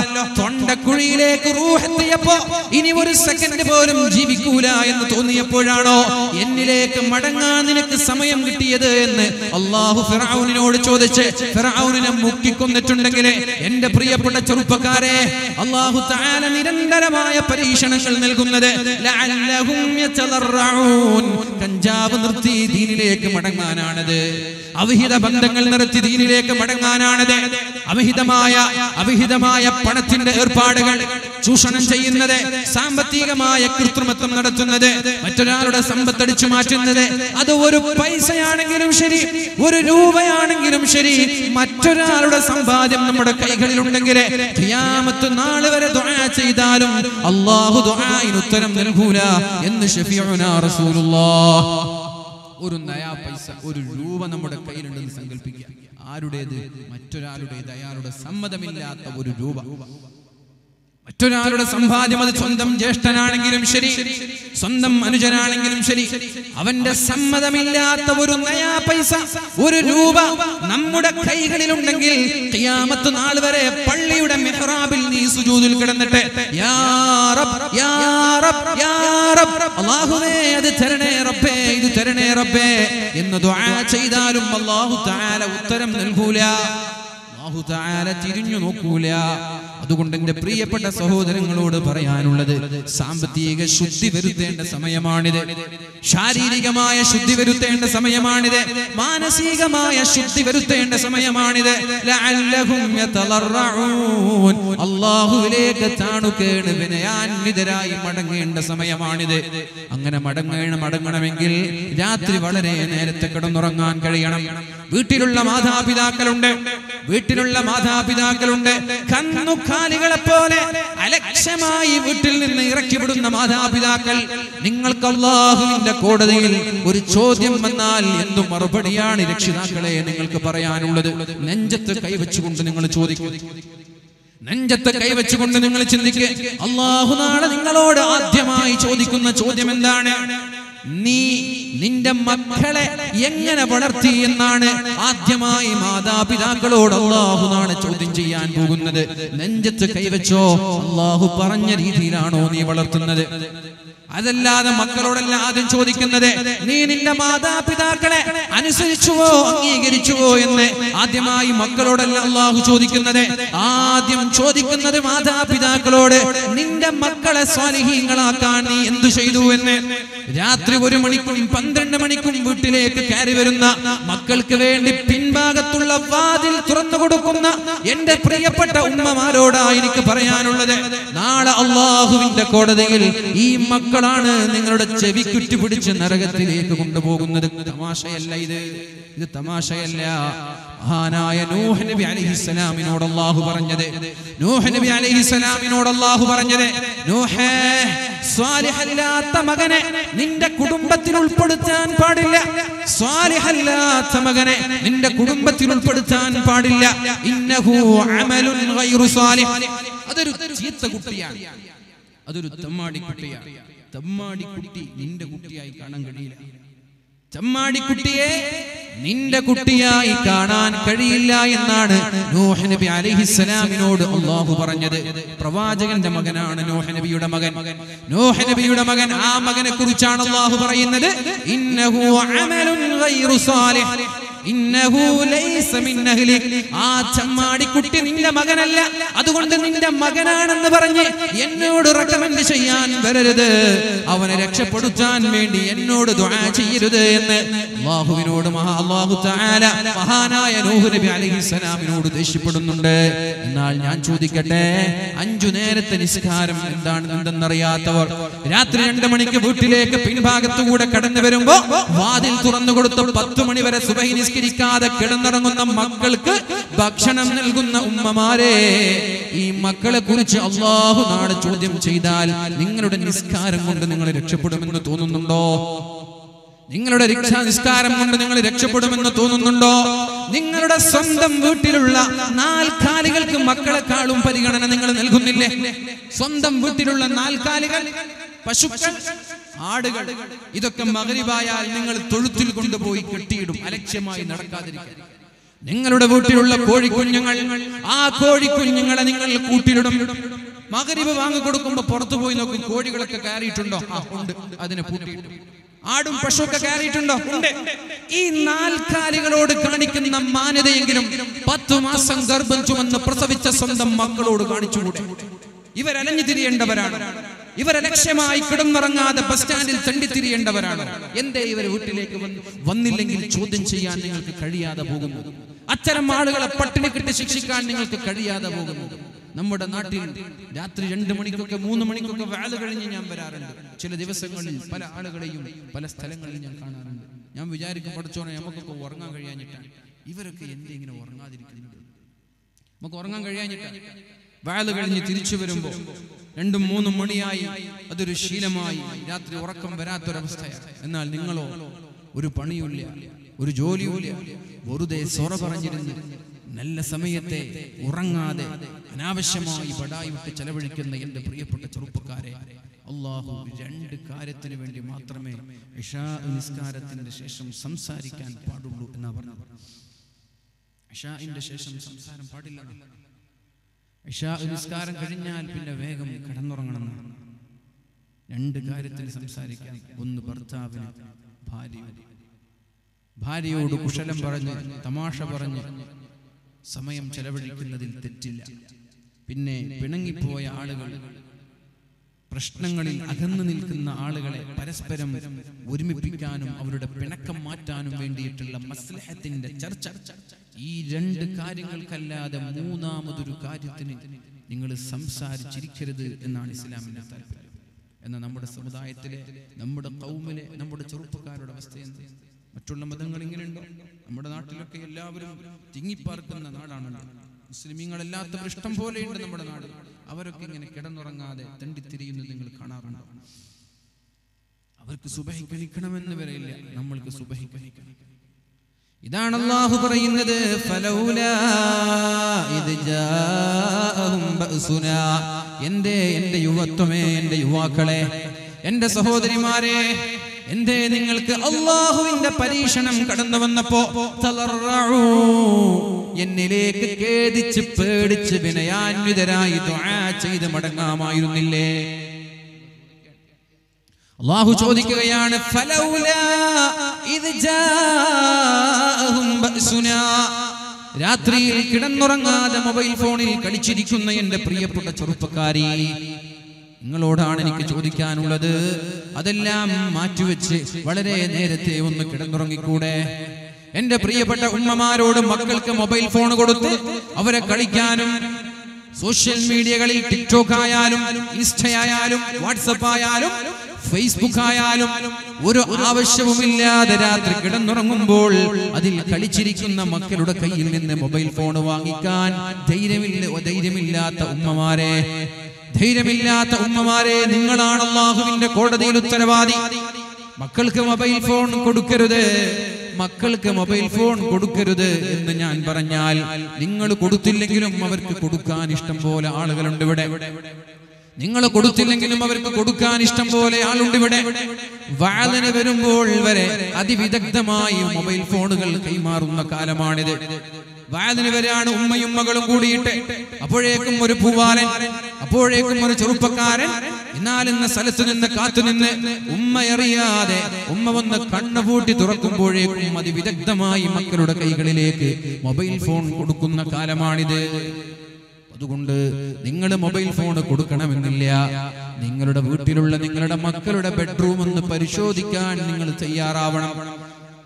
നിങ്ങളുടെ വീട്ടിലുള്ള നിങ്ങളുടെ മക്കളുടെ ബെഡ്റൂം ഒന്ന് പരിശോധിക്കാൻ കതകടച്ച് കിടന്നുറങ്ങുന്ന സംവിധാനം മാറ്റണം. ഒരു വീട്ടിൽ ഒരു പെണ്ണ് ഒറ്റയ്ക്കാണെങ്കിൽ, അല്ലെങ്കിൽ രണ്ട് പെണ്ണാണെങ്കിലും ഒറ്റയ്ക്കാണെങ്കിൽ വാതിലിന്റെ കുറ്റിയടിച്ച് കിടന്നുറങ്ങാൻ ഒരിക്കലും അവസരം നൽകരുത്. അല്ലാഹുവിന്റെ ഹബീബ് പറഞ്ഞു, പിശാചുക്കൾ ഒറ്റയ്ക്ക് കിടന്നുറങ്ങുന്നവന്റെ കൂടെയാണ് പിശാചുണ്ടാവുക. അയാളെ വസ്വാസാക്കുന്നത് പിശാചാണ്. ഒറ്റയ്ക്ക് കിടന്നുറങ്ങിയാൽ അവളുടെ കൂടെ പിശാചുണ്ടാകും. ആ പിശാചാണ് അവൾക്ക് വേണ്ടാത്ത ചിന്തകൾ ഇട്ട് കൊടുക്കുന്നത്. മിസ്കോളുകൾക്ക് മറുപടി പറയാൻ, ചാറ്റിങ്ങുകൾക്ക് റീപ്ലൈ നൽകാൻ, ഇൻസ്റ്റയിലും ഫേസ്ബുക്കിലും നിരന്തരമായി സമയം ചെലവഴിക്കാൻ ഒരു പെണ്ണിനെ പ്രേരിപ്പിക്കുന്നത് അവളുടെ കൂടെ കിടന്നുറങ്ങുന്ന പിശാചാണ്.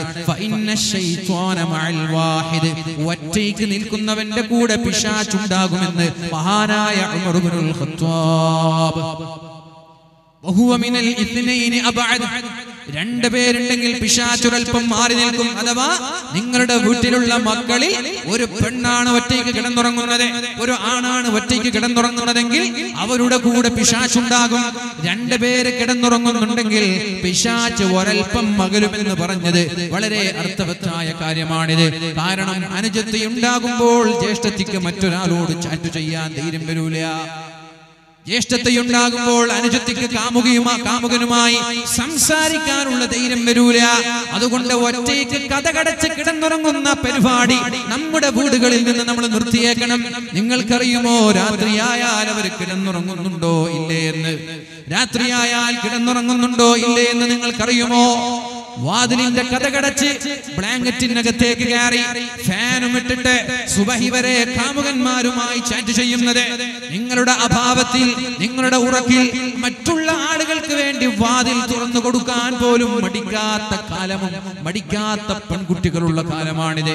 എന്നും തമാശയല്ല.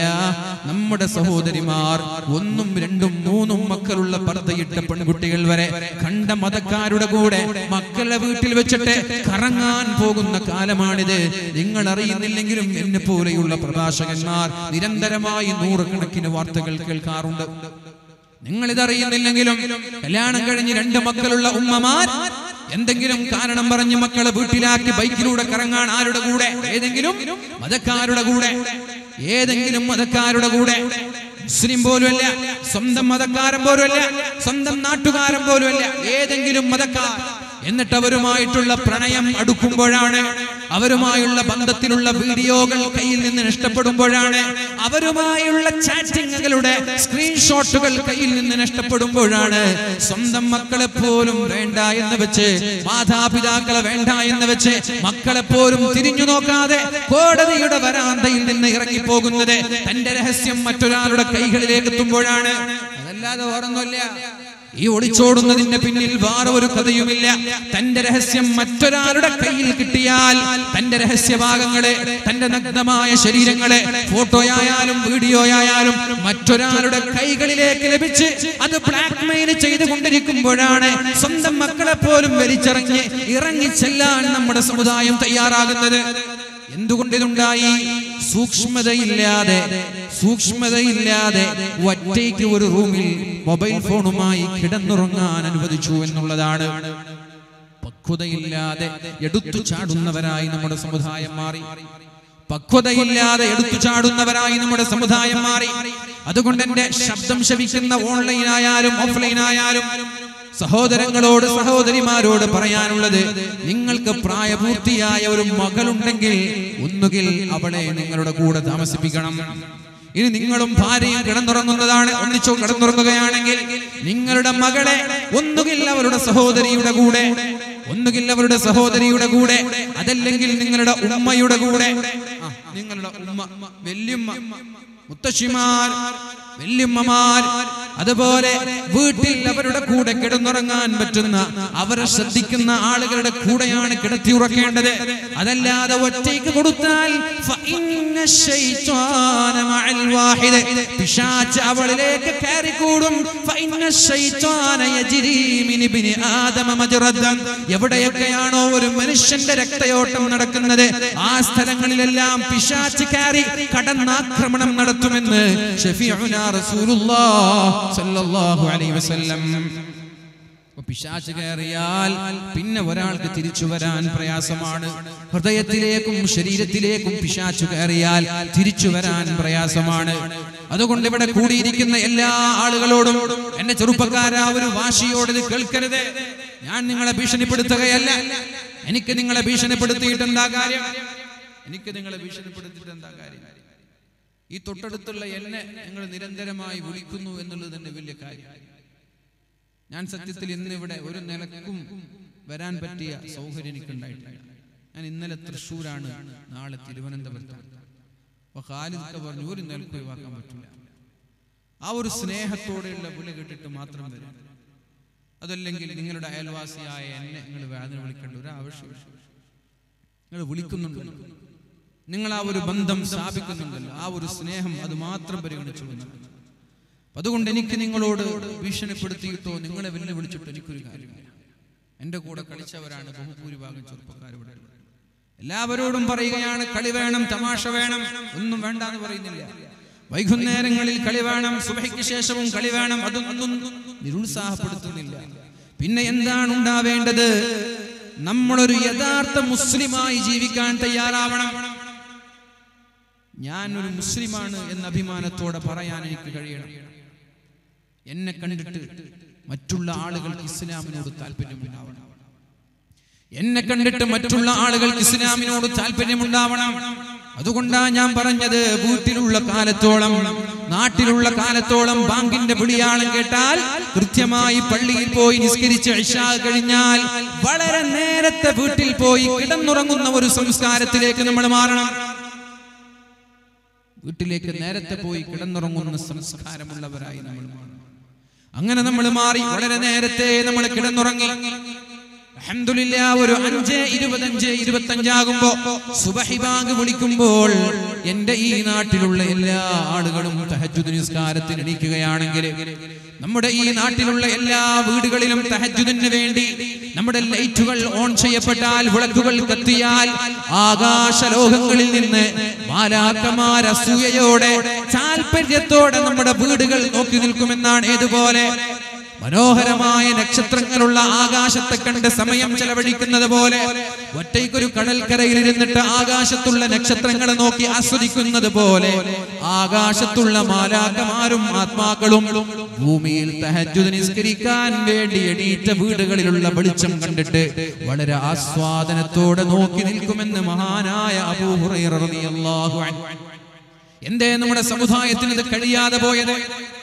നമ്മൾക്ക് മുമ്പ് കഴിഞ്ഞുപോയ പൂർവസൂരികൾ, നമ്മൾക്ക് മുമ്പ് കഴിഞ്ഞുപോയ മുൻഗാമികൾ, മഹാന്മാരായ അല്ലാഹുവിന്റെ ഹബീബിന്റെ വഫാത്തിന്റെ ശേഷമുള്ള ഖുലഫാഉർ റാഷിദീങ്ങൾ, അവരൊക്കെ ഏതെങ്കിലും ഒരു പ്രതിസന്ധി ഘട്ടത്തിൽ യുദ്ധത്തിനിറങ്ങിയാൽ, ബദറായാലും മുഹദായാലും ഖന്തഖായാലും ഹുനൈനായാലും തബൂഖായാലും ഉഹദായാലും ഏത് യുദ്ധമായാലും, ശത്രുക്കൾ എത്ര വലിയ സൈന്യമാണെങ്കിലും ശരി, ശത്രുക്കളുടെ കയ്യിൽ എത്ര വലിയ പട്ടാളങ്ങൾ ഉണ്ടെങ്കിലും ശരി, പടക്കുതിരകളെയോ പടക്കോപ്പുകളെയോ പടയങ്കികളെയോ അവർ ഭയക്കാറില്ല.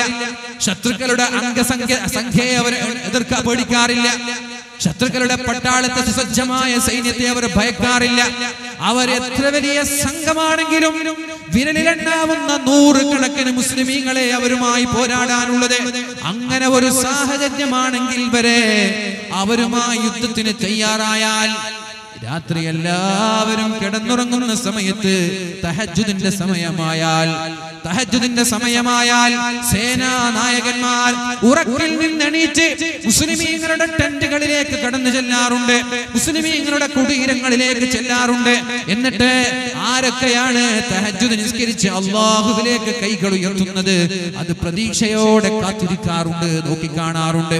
അങ്ങനെ ആരെങ്കിലും രാത്രിയായാൽ തഹജ്ജുദ് നിസ്കരിച്ച് അല്ലാഹുവിനോട് ദുആ ചെയ്യുന്ന രംഗം മഹാന്മാരായ സേനാ നായകന്മാർ കണ്ടാൽ ഉടനെ തന്നെ അവർ പറയും മിൻഹുനായഅ്തിൽ ഫതഹ്, മിൻഹുനായഅ്തിൽ ഫതഹ്, മിൻഹുനായഅ്തിൽ ഫതഹ്. ഇന്ന് വിജയിക്കാൻ കാരണമാകുന്നത് ഇയാളുടെ തഹജ്ജുദ് നിസ്കാരമാണ് എന്ന് പറയാറുണ്ടായിരുന്നു. അതല്ലാതെ രാവിലെ യുദ്ധം ചെയ്യാനുള്ളവർ ഒന്ന് റിലാക്സ് ആയി കിടന്നുറങ്ങട്ടെ എന്നല്ല പറയുന്നത്. രാവിലെ യുദ്ധത്തിൽ വിജയിക്കണമെങ്കിൽ ഒന്ന് റിലാക്സിന് വേണ്ടി കിടന്നുറങ്ങട്ടെ, ഉന്മേഷത്തിന് വേണ്ടി കിടന്നുറങ്ങട്ടെ എന്നല്ല പറയുന്നത്. രാവിലത്തെ യുദ്ധം വിജയിക്കണമെങ്കിൽ രാത്രി കിടന്നുറങ്ങാതെ അല്ലാഹുവിലേക്ക് കരങ്ങൾ ഉയർത്തി ദുആ ചെയ്യുമ്പോഴാണ് വിജയം ലഭിക്കുന്നത് എന്നാണ് മഹാന്മാരായ സ്വഹാബാക്കൾ തിരിച്ചറിഞ്ഞത്. അതുകൊണ്ട് തഹജ്ജുദില്ലാത്ത നിങ്ങളുടെ പ്രതിഷേധ സമരം കൊണ്ട് ഒരു ചുക്കും ഇവിടെ സംഭവിക്കാൻ പോകുന്നില്ല. തഹജ്ജുദില്ലാത്ത, പ്രാർത്ഥനയില്ലാത്ത, അല്ലാഹുവിലേക്ക് വിനയത്തോടെ മടങ്ങാത്ത ഏത് ആസാദി വിളികൾ നിങ്ങൾ വിളിച്ചാലും, ഏത് ഇൻഖിലാബ് നിങ്ങൾ വിളിച്ചാലും, ഏത് മുദ്രാവാക്യം നിങ്ങൾ വിളിച്ചാലും, ആവേശത്തോടെ പോലീസുകാരുടെ തീത്തുപ്പുന്ന തുപ്പാക്കിക്ക് മുമ്പിൽ നിങ്ങളുടെ നെഞ്ച് വിരിച്ചാലും, തഹജ്ജുദും പ്രാർത്ഥനയും ഇല്ലാതെ അല്ലാഹുവിലേക്ക് തളർറോടെ വിനയത്തോടെ മടങ്ങാതെ ഒരു പ്രതിഷേധ സമരങ്ങളിലും വിജയിക്കുമെന്ന് നിങ്ങൾ ആരും വിചാരിക്കണ്ട. വിജയം ദുആയിലൂടെയാണ്, വിജയം അല്ലാഹുവിലേക്ക് മടങ്ങുന്നതിലൂടെയാണ്. അതാണ് അല്ലാഹു തആല ഇവിടെ പറയുന്നത്, ഫലൗലാ ഇദ് ജാഅഹും ബഅസുനാ. എന്റെ പ്രിയപ്പെട്ട സഹോദരങ്ങളെ, എന്റെ പരീക്ഷണങ്ങൾ ഞാൻ വലിയ ഒരു വെല്ലുവിളിയായി നിങ്ങൾക്ക് നൽകിയപ്പോ തളർറഉ, നിങ്ങൾക്ക് എന്നിലേക്ക് ഖേദിച്ചു മടങ്ങാമായിരുന്നില്ലേ? തഹജ്ജുദ് നിസ്കാരം നിങ്ങൾക്ക് തുടങ്ങിക്കൂടാമായിരുന്നു? രാത്രി നിങ്ങൾ ഉറക്കൊഴിച്ച് കളി കാണാറുണ്ട്, രാത്രി നിങ്ങൾ ഉറക്കൊഴിച്ച് കളി കാണാറുണ്ട്. എന്നാൽ എനിക്ക് വേണ്ടി 2 റക്അത്ത് നിസ്കരിക്കാൻ എന്തേ എന്റെ പ്രിയപ്പെട്ട മുസ്ലിമേ നമ്മൾക്ക് സാധിക്കാതെ പോയത്? 2 റക്അത്ത് നിസ്കരിക്കാൻ 3 മണിക്കും 4 മണിക്കും ഒക്കെ പ്രീമിയർ ലീഗും അതുപോലെ തന്നെ ലാ ലീഗയും കാണുന്ന ചെറുപ്പക്കാരൊക്കെ ഉള്ള നാടാണ് നമ്മുടെ നാട്. പല ക്ലബ്ബുകളുടെയും കളികൾക്ക് വേണ്ടി അലാം വെച്ച് കിടന്നുറങ്ങാതെ, അല്ലെങ്കിൽ കിടന്നുറങ്ങി അലാം വെച്ച് എണീറ്റ് കളി കാണുന്ന, ലൈവായി കളി കാണുന്ന ആളുകളുള്ള നാടാണ് നമ്മുടെ നാട്. അത്തരം നാടുകളിലുള്ള എന്റെ പ്രിയപ്പെട്ട സഹോദരങ്ങളെ, അല്ലാഹുവിന് വേണ്ടി ഉറക്കൊഴിക്കാൻ നിങ്ങൾക്ക് സമയം കിട്ടിയിട്ടുണ്ടോ? ഒന്ന് തളർറുആയി വിനയത്തോടെ അല്ലാഹുവിലേക്ക് മടങ്ങാമായിരുന്നില്ലേ? എന്നിട്ട് അല്ലാഹു പറയാനില്ല, നിങ്ങൾ മടങ്ങൂല. അല്ലാഹുക്കറിയാം മടങ്ങൂല. അല്ലാഹുക്കറിയാം നിങ്ങളെ മ്യൂസിക് എക്സിബിഷനിൽ പോയി പർദ്ദയിട്ട് നൃത്തം ചെയ്യുമെന്ന് പടച്ചോനറിയാം. നിങ്ങൾ ഫ്ലഡ് ലൈറ്റുകളും ടൂർണമെന്റുകളും വെച്ച് രാത്രിയെ ശബ്ദമുഖരിതമാക്കുമെന്ന് അല്ലാഹുവിനറിയാം. എന്നാലും ഒരു 2 റക്അത്ത് നിസ്കരിക്കൂല എന്നും അല്ലാഹുവിനറിയാം. ഇശാ നിസ്കാരം പോലും ഇല്ലാതെയാണ് പല ടൂർണമെന്റുകളും നടക്കുന്നത്. വലാകിൻ ഖസത് ഖുലൂബുഹും, നിങ്ങൾ എങ്ങനെ നന്നാവും, നിങ്ങൾ എങ്ങനെ മടങ്ങും?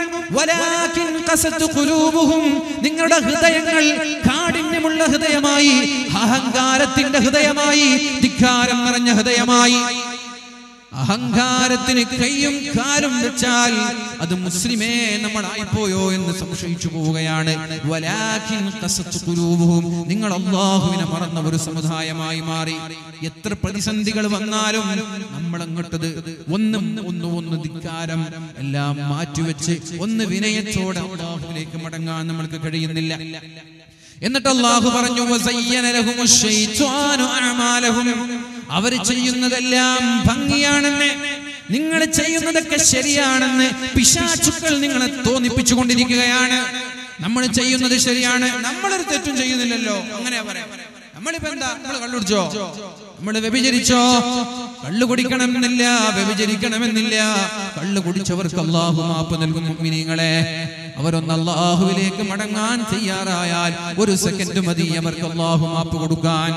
വ്യഭിചരിച്ച ആളുകൾ, അവർക്കും അല്ലാഹു മാപ്പ് നൽകും. 1 സെക്കൻഡ് മതി. അല്ലാഹുവേ, ഞാൻ പെട്ടുപോയതാണ് റബ്ബേ, ഇനി ഞാൻ ആവർത്തിക്കില്ല, എനിക്ക് മാപ്പ് നൽകണേ എന്ന് പറഞ്ഞ് അള്ളാഹുവിനോട് ദുആ ചെയ്താൽ വ്യഭിചാരികൾക്കും അള്ളാഹു മാപ്പ് നൽകും. പിന്നെ ആർക്കാണ് മാപ്പ് നൽകാത്തത്? മനുഷ്യന്റെ പച്ചമാംസം തിന്ന് ഫിത്നയുണ്ടാക്കി ഫസാദുണ്ടാക്കി ഇവിടുത്തെ കല്യാണം മുടക്കി നടക്കുന്ന ആളുകൾ, മറ്റൊരാളുടെ സമ്പാദ്യം മടിച്ചു മാറ്റുന്ന ആളുകൾ, ഹഖും ബാത്തിലും എന്താണെന്നറിയാതെ ഗൾഫിൽ നിന്നായാലും നാട്ടിൽ നിന്നായാലും സമ്പാദിക്കുന്ന ആളുകൾ, അവർക്ക് അല്ലാഹു മാപ്പ് നൽകൂല, അവർക്ക് അല്ലാഹു മാപ്പ് നൽകൂല. അതേപോലെ കൂട്ടം കൂട്ടമായി ഒരാൾ ഒരു ഒറ്റയ്ക്കൊരു തെറ്റ് ചെയ്താൽ അല്ലാഹു അയാൾക്ക് മാപ്പ് നൽകുമെങ്കിലും കൂട്ടം കൂട്ടമായി സംഘടിതമായി തെറ്റു ചെയ്താൽ അവർക്ക് മാപ്പില്ല. സംഘടിതമായി പരസ്യമായി ലാഘവത്തോടെ ചെയ്യുന്ന തെറ്റുകൾ അല്ലാഹു മാപ്പ് നൽകൂല.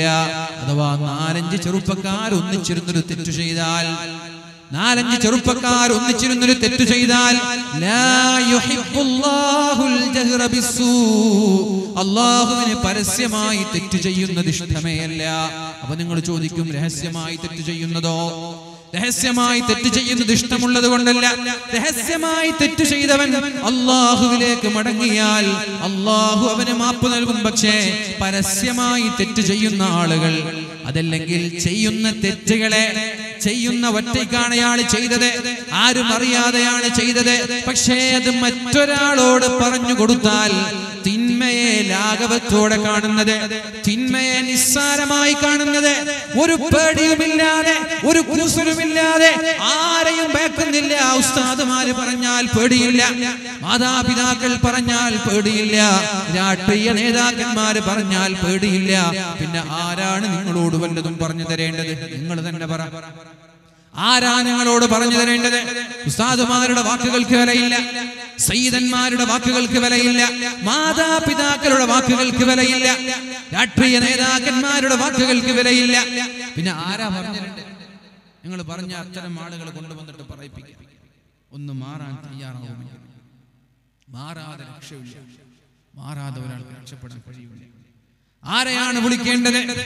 ആരാണ് ഉപദേശിക്കേണ്ടത്?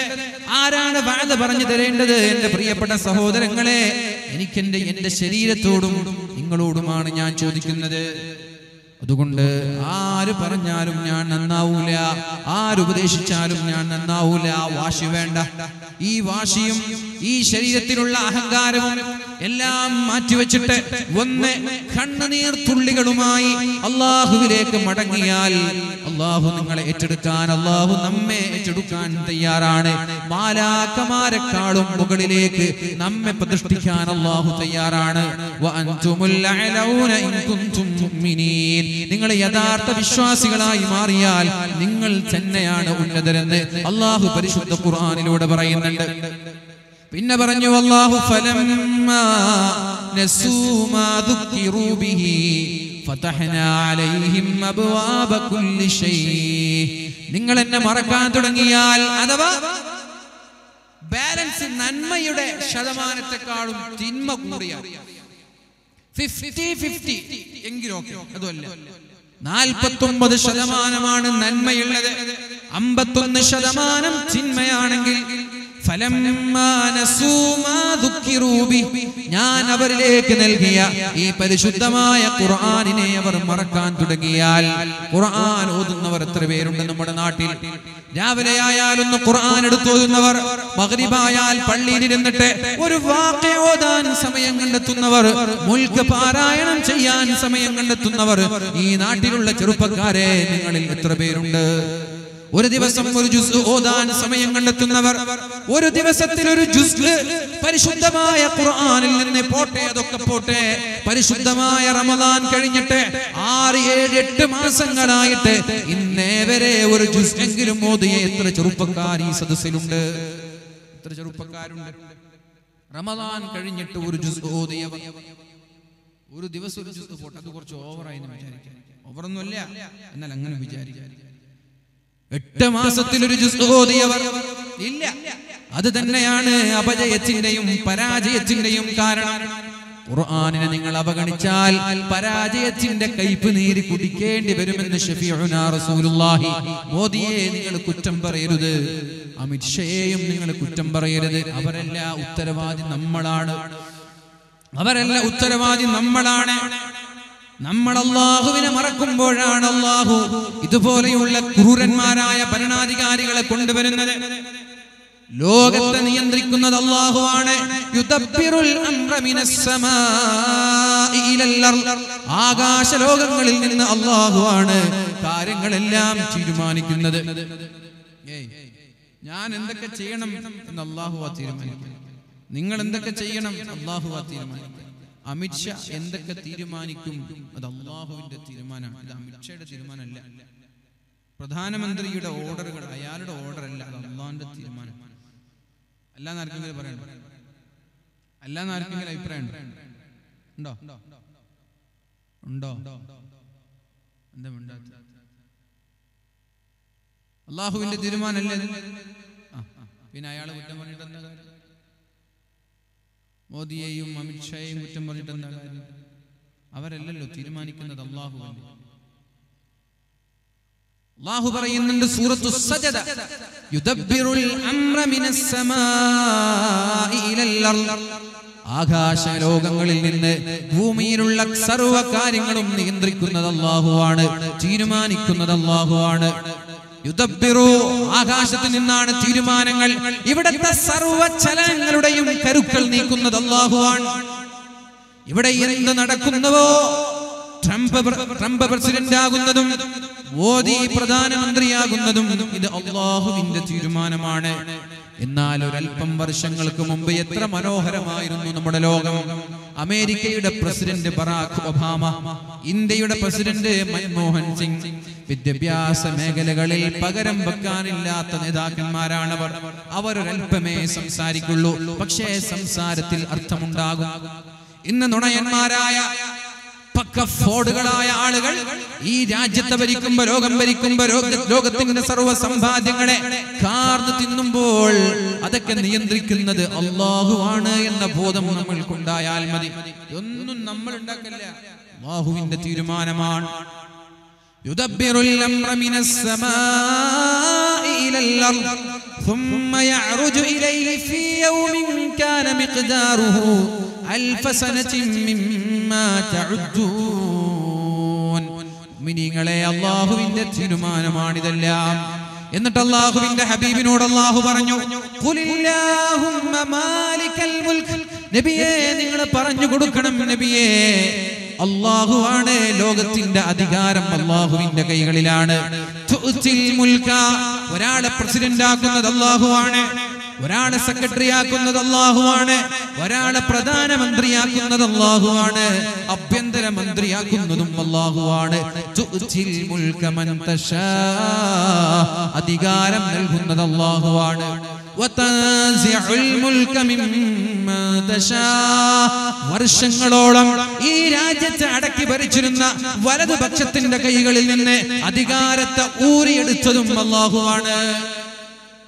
ലോകരാജ്യങ്ങളിൽ നിന്ന് മുതലാളിമാരുടെ കൈകളിലേക്ക്, കോർപ്പറേറ്റുകളുടെ കൈകളിലേക്ക്, വിദ്യാസമ്പന്നരായ സൂക്ഷ്മതയുള്ള നേതാക്കളുടെ കൈകളിൽ നിന്ന് കോർപ്പറേറ്റുകളുടെ കൈകളിലേക്ക് അധികാരം വന്നത് അല്ലാഹുവിന്റെ തീരുമാനമാണ്. അല്ലാഹുവാണ് ഇസ്സത്ത് നൽകുന്നത്. ഒരാളെ നിന്ദനാക്കുന്നതും അല്ലാഹുവാണ്, ഒരാൾക്ക് സ്ഥാനം നൽകുന്നതും അല്ലാഹുവാണ്. ഇസ്സത്ത് നൽകുന്നത് അല്ലാഹുവാണ്, പ്രതാപം നൽകുന്നത് അല്ലാഹുവാണ്, സ്ഥാനം നൽകുന്നത് അല്ലാഹുവാണ്. എന്നാൽ ഒരാളെ നിന്ദയുടെ അഗാധ ഗർത്തത്തിലേക്ക് കൂപ്പുകുത്തിക്കുന്നതും അല്ലാഹുവാണ്, നിന്ദരാക്കുന്നത്. അതാണ് നബി തങ്ങൾ പറഞ്ഞത്,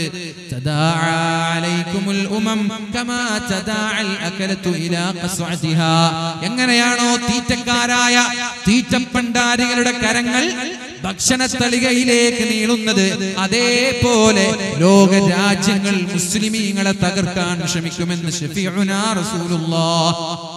എന്തേ അമേരിക്ക ഇറാനിനെ ചൊറിയുന്നത്? എന്തേ ഇറാഖിനെ ചൊറിഞ്ഞത്?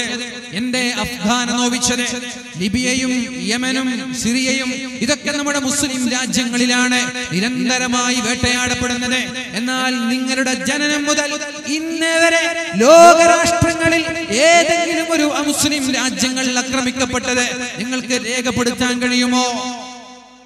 ഉത്തര കൊറിയയും ദക്ഷിണ കൊറിയയും ഉണ്ട്. വർഷങ്ങളായി അമേരിക്കയെ വെല്ലുവിളിക്കുന്നു. ഇന്ന് വരെ ഒരു മിസൈലെങ്കിലും ഉത്തര കൊറിയയെയോ ദക്ഷിണ കൊറിയയെയോ ലക്ഷ്യമാക്കി അമേരിക്കക്ക് തൊടുത്തുവിടാൻ സാധിച്ചിട്ടില്ല. എന്നാൽ ഇറാനിനെ ഒരു കാരണവുമില്ലാതെ ഇറാന്റെ സൈന്യാധിപൻ അവർ വേട്ടയാടുന്നു. മുസ്ലിം രാജ്യങ്ങളെ നിരന്തരമായി വേട്ടയാടുന്നു. ഇസ്രായേലിനെ പോലെ ചെറിയ ചെറിയ രാജ്യങ്ങൾ ഇന്ന് ലോകം ഭരിക്കുന്നുണ്ട്. ഇസ്രായേൽ ഫലസ്തീനിനെ തിന്നുന്നു.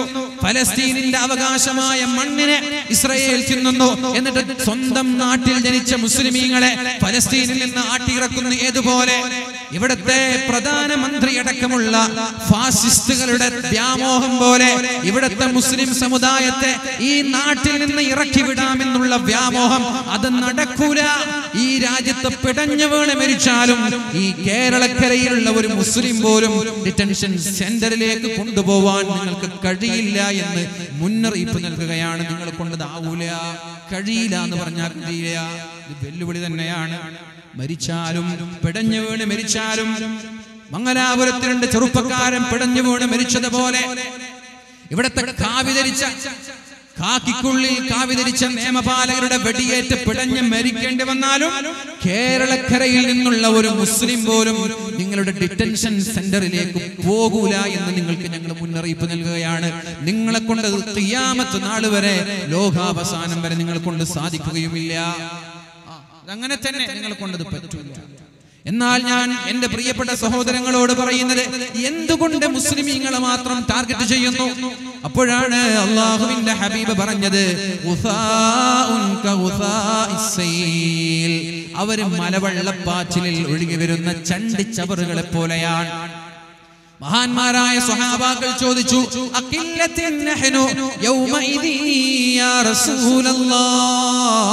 നബിയേ, മുസ്ലിമീങ്ങളുടെ എണ്ണം കുറഞ്ഞതാണോ കാരണം?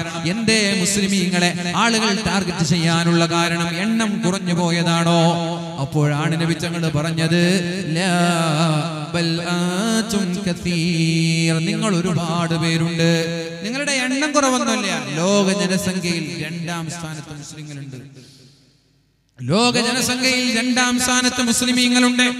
എന്നിട്ടും എന്ത് നബിയെ, ലോകത്ത് ജനങ്ങളൊക്കെ മുസ്ലിമീങ്ങളെ ടാർഗറ്റ് ചെയ്യാൻ കാരണം കേരളത്തിൽ പോലും ഇസ്ലാമോഫോബിയ ഉണ്ട്. ഇസ്ലാമിനൊരു പേടി. അതൊക്കെ ഫാസിസ്റ്റുകൾ നിരന്തരമായ ആസൂത്രിതമായ പ്രവർത്തനത്തിലൂടെ ഓരോ മനുഷ്യന്റെ ഹൃദയത്തിലേക്ക് ഇസ്ലാമോഫോബിയ ഇട്ടുകൊടുക്കുക. അതുകൊണ്ട് എന്തേ ഇങ്ങനെ സംഭവിക്കുന്നത്? എണ്ണം കുറഞ്ഞതാണോ? അല്ല, നിങ്ങൾ ഒരുപാട് പേരുണ്ട്, പിന്നെന്താ പ്രശ്നം? അപ്പോഴാണ് നബി തങ്ങൾ പറഞ്ഞത്, മലവെള്ളപ്പാച്ചിലിലൂടെ ഒഴുകി വരുന്ന ചവറുകളെ പോലെ, നിലപാടില്ലാത്ത, ആദർശമില്ലാത്ത, കാലത്തിന്റെ കുത്തൊഴുക്കിനനുസരിച്ച് ഏത് തെമ്മാടിത്തരങ്ങളും ജീവിതത്തിൽ ചെയ്യാൻ മടിയില്ലാത്ത തെമ്മാടി കൂട്ടങ്ങളായി എന്റെ സമുദായം മാറി എന്നതാണ് കാരണമെന്ന് ഷഫീഉനാ റസൂലുള്ളാഹ്. എന്താ മലവെള്ളപ്പാച്ചിലുള്ള ചവറിന്റെ പ്രത്യേകത? ഒരു വെള്ളം പൈപ്പും പിടിച്ചിട്ട് വെള്ളം ഒഴുകുമ്പോൾ അതിന്റെ മുകളിൽ ഇതാ ഇവിടെ കാണുന്ന ചവറുകളൊക്കെ ഉണ്ടാവും. അതിന് നിലപാടുണ്ടാവില്ല. വെള്ളം അങ്ങോട്ട് പോയാൽ ചവറുകളൊക്കെ അങ്ങോട്ട് പോകും. ഇനി അവിടെ ഒരു അണക്കെട്ട് കെട്ടി, വെള്ളം ഇങ്ങോട്ട് പോയാൽ ചവറുകൾ അങ്ങോട്ട് പോകും. ഇനി അവിടെ അണക്കെട്ട് കെട്ടി, അപ്പൊ ഇവിടെ അണക്കെട്ടിന്റെ മുകളിൽ ഇങ്ങനെ വെള്ളം നിറഞ്ഞ് അണക്കെട്ട് മാറിയും അപ്പോഴും ചവറ് അതിന്റെ കൂടെ പോകും. അപ്പൊ വെള്ളം എങ്ങോട്ടാ പോവാ, അതിന്റെ കൂടെ ചവറുകൾ. അതിന് സ്വന്തമായിട്ട് നിലപാടില്ല. അപ്പൊ ലോകത്ത് ഫാഷനും മോഡലിസവും ട്രെൻഡും മാറി മാറി മാറി മാറി വരുമ്പോ ഇതെനിക്ക് പറ്റൂല എന്ന ബോധം പോലും ഇല്ലാതെ ലോകത്ത് കാണുന്ന സർവ്വ തെമ്മാടിത്തരങ്ങളെയും ആവാഹിച്ചെടുക്കുന്ന ഒരു വിഭാഗമായി എന്റെ സമുദായം മാറുന്നു. ചെറുപ്പക്കാരൻ ഞെരിയാണിക്ക് മുകളിൽ പാൻസ് ധരിക്കാൻ തുടങ്ങി. അത് അള്ളാനെ പേടിച്ചിട്ടല്ല, ട്രെൻഡിനനുസരിച്ചിട്ടാണ്. കുഴപ്പമില്ല. പെൺകുട്ടികൾ ധരിക്കാൻ തുടങ്ങി. മോഡലാണ്. പക്ഷെ അവർ പറയണായിരുന്നു, ഇത് മോഡലാണെങ്കിലും അനിസ്ലാമികമായതുകൊണ്ട് ഞങ്ങളിത് സ്വീകരിക്കുന്നില്ല എന്ന് പറഞ്ഞ് മാറ്റി നിർത്തേണ്ടതിന് പകരം മുട്ടുവരെ പാൻസും ധരിച്ച് നടക്കാൻ നമ്മുടെ പെൺകുട്ടികൾ തുടങ്ങി. ഇതാണ് മലവെള്ളപ്പാച്ചിലിലൂടെ കടന്നു വരുന്ന ചവറുകളെ പോലെ ലോകത്ത് കണ്ടുവരുന്ന, ലോകത്തേക്ക് കടന്നു വരുന്ന സർവ്വ തെമ്മാടിത്തരങ്ങളും ഉളുപ്പില്ലാതെ, നാണമില്ലാതെ മുസ്ലിം സമൂഹം അതങ്ങ് ഏറ്റെടുക്കും എന്ന് ഷഫീഉനാ റസൂലുള്ളാഹ് സല്ലല്ലാഹു അലൈഹി വസല്ലം. ഉടുപ്പില്ലാതെ എന്നാലും പിന്നെ എന്താ പറയുക? കാല് പകുതിയും കാണിച്ച നമ്മുടെ പെൺകുട്ടികൾ ഞെരിയാണിക്കും ഇത് പാൻസ് ധരിച്ച ഇതൊക്കെ കുറച്ചു മുമ്പൊക്കെ അങ്ങനെ ഉണ്ടായിരുന്നു? ഇല്ല. ഇവിടെ നടക്കുന്ന ഏത് തോന്നിവാസങ്ങളും ഇതൊരു എന്റെ ദീനിന് ഇത് പറ്റൂലല്ലോ, ഞാനൊരു മുസ്ലിമല്ലേ, എനിക്ക് ഔറത്ത് മറക്കൽ നിർബന്ധാണല്ലോ. എന്താണ് അല്ലാഹു പറഞ്ഞത്? ഇദാ സല്ലത്ത് ഖംസഹാ വസാമത് ശഹറഹാ വഹസനത് ഫർജഹാ വഅതാഅത് സൗജഹാ. 5 നേരം നിസ്കരിച്ച് റമദാനിൽ നോമ്പെടുത്ത് ഔറത്ത് മറച്ച് ഭർത്താവിനെ അനുസരിച്ച് ജീവിക്കുന്ന സ്ത്രീകൾക്ക് അല്ലാഹു സ്വർഗ്ഗം നൽകുമെന്ന് അല്ലാഹു പറഞ്ഞപ്പോ എന്റെ സമുദായം മുട്ടുവരെ പാൻസ് ഇട്ട് നടക്കാണ്. ഉസാഉൻ കഉസാഇസ് സൈൽ നിസാഉൻ കാസിയാതുൻ ആരിയാതുൻ മുമീലാതുൻ മായിലാതുൻ മായിലാതുൻ. അല്ലാഹുവിന്റെ ഹബീബ് പറയാണ്, ഒരു കാലഘട്ടം വരാനുണ്ട്, എന്റെ സമുദായം വസ്ത്രം ധരിക്കും. നിസാഉൻ കാസിയാത്, അവർ വസ്ത്രം ധരിച്ചിട്ടുണ്ട്, പക്ഷേ ആരിയാതുൻ, അവർ അർദ്ധനഗ്നരാണ്. ആരിയാതുൻ, അവർ നഗ്നരാണ്, അർദ്ധനഗ്നരാണ്. മുമീലാതുൻ മായിലാതുൻ, റോഡിൽ കാണുന്ന ആളുകളെ, ബസ്സിൽ കാണുന്ന ആളുകളെ, ഷോപ്പിംഗ് മാളുകളിൽ, കല്യാണങ്ങളിൽ, ഫംഗ്ഷനുകളിൽ, വാദിന്റെ സദസ്സിലേക്ക് വരുമ്പോൾ വരെ റോഡിന്റെ ഇരുവശങ്ങളിൽ കാണുന്ന ആളുകളെ വശീകരിക്കാനുള്ള ഒരു നടത്തം അവരിലുണ്ട്.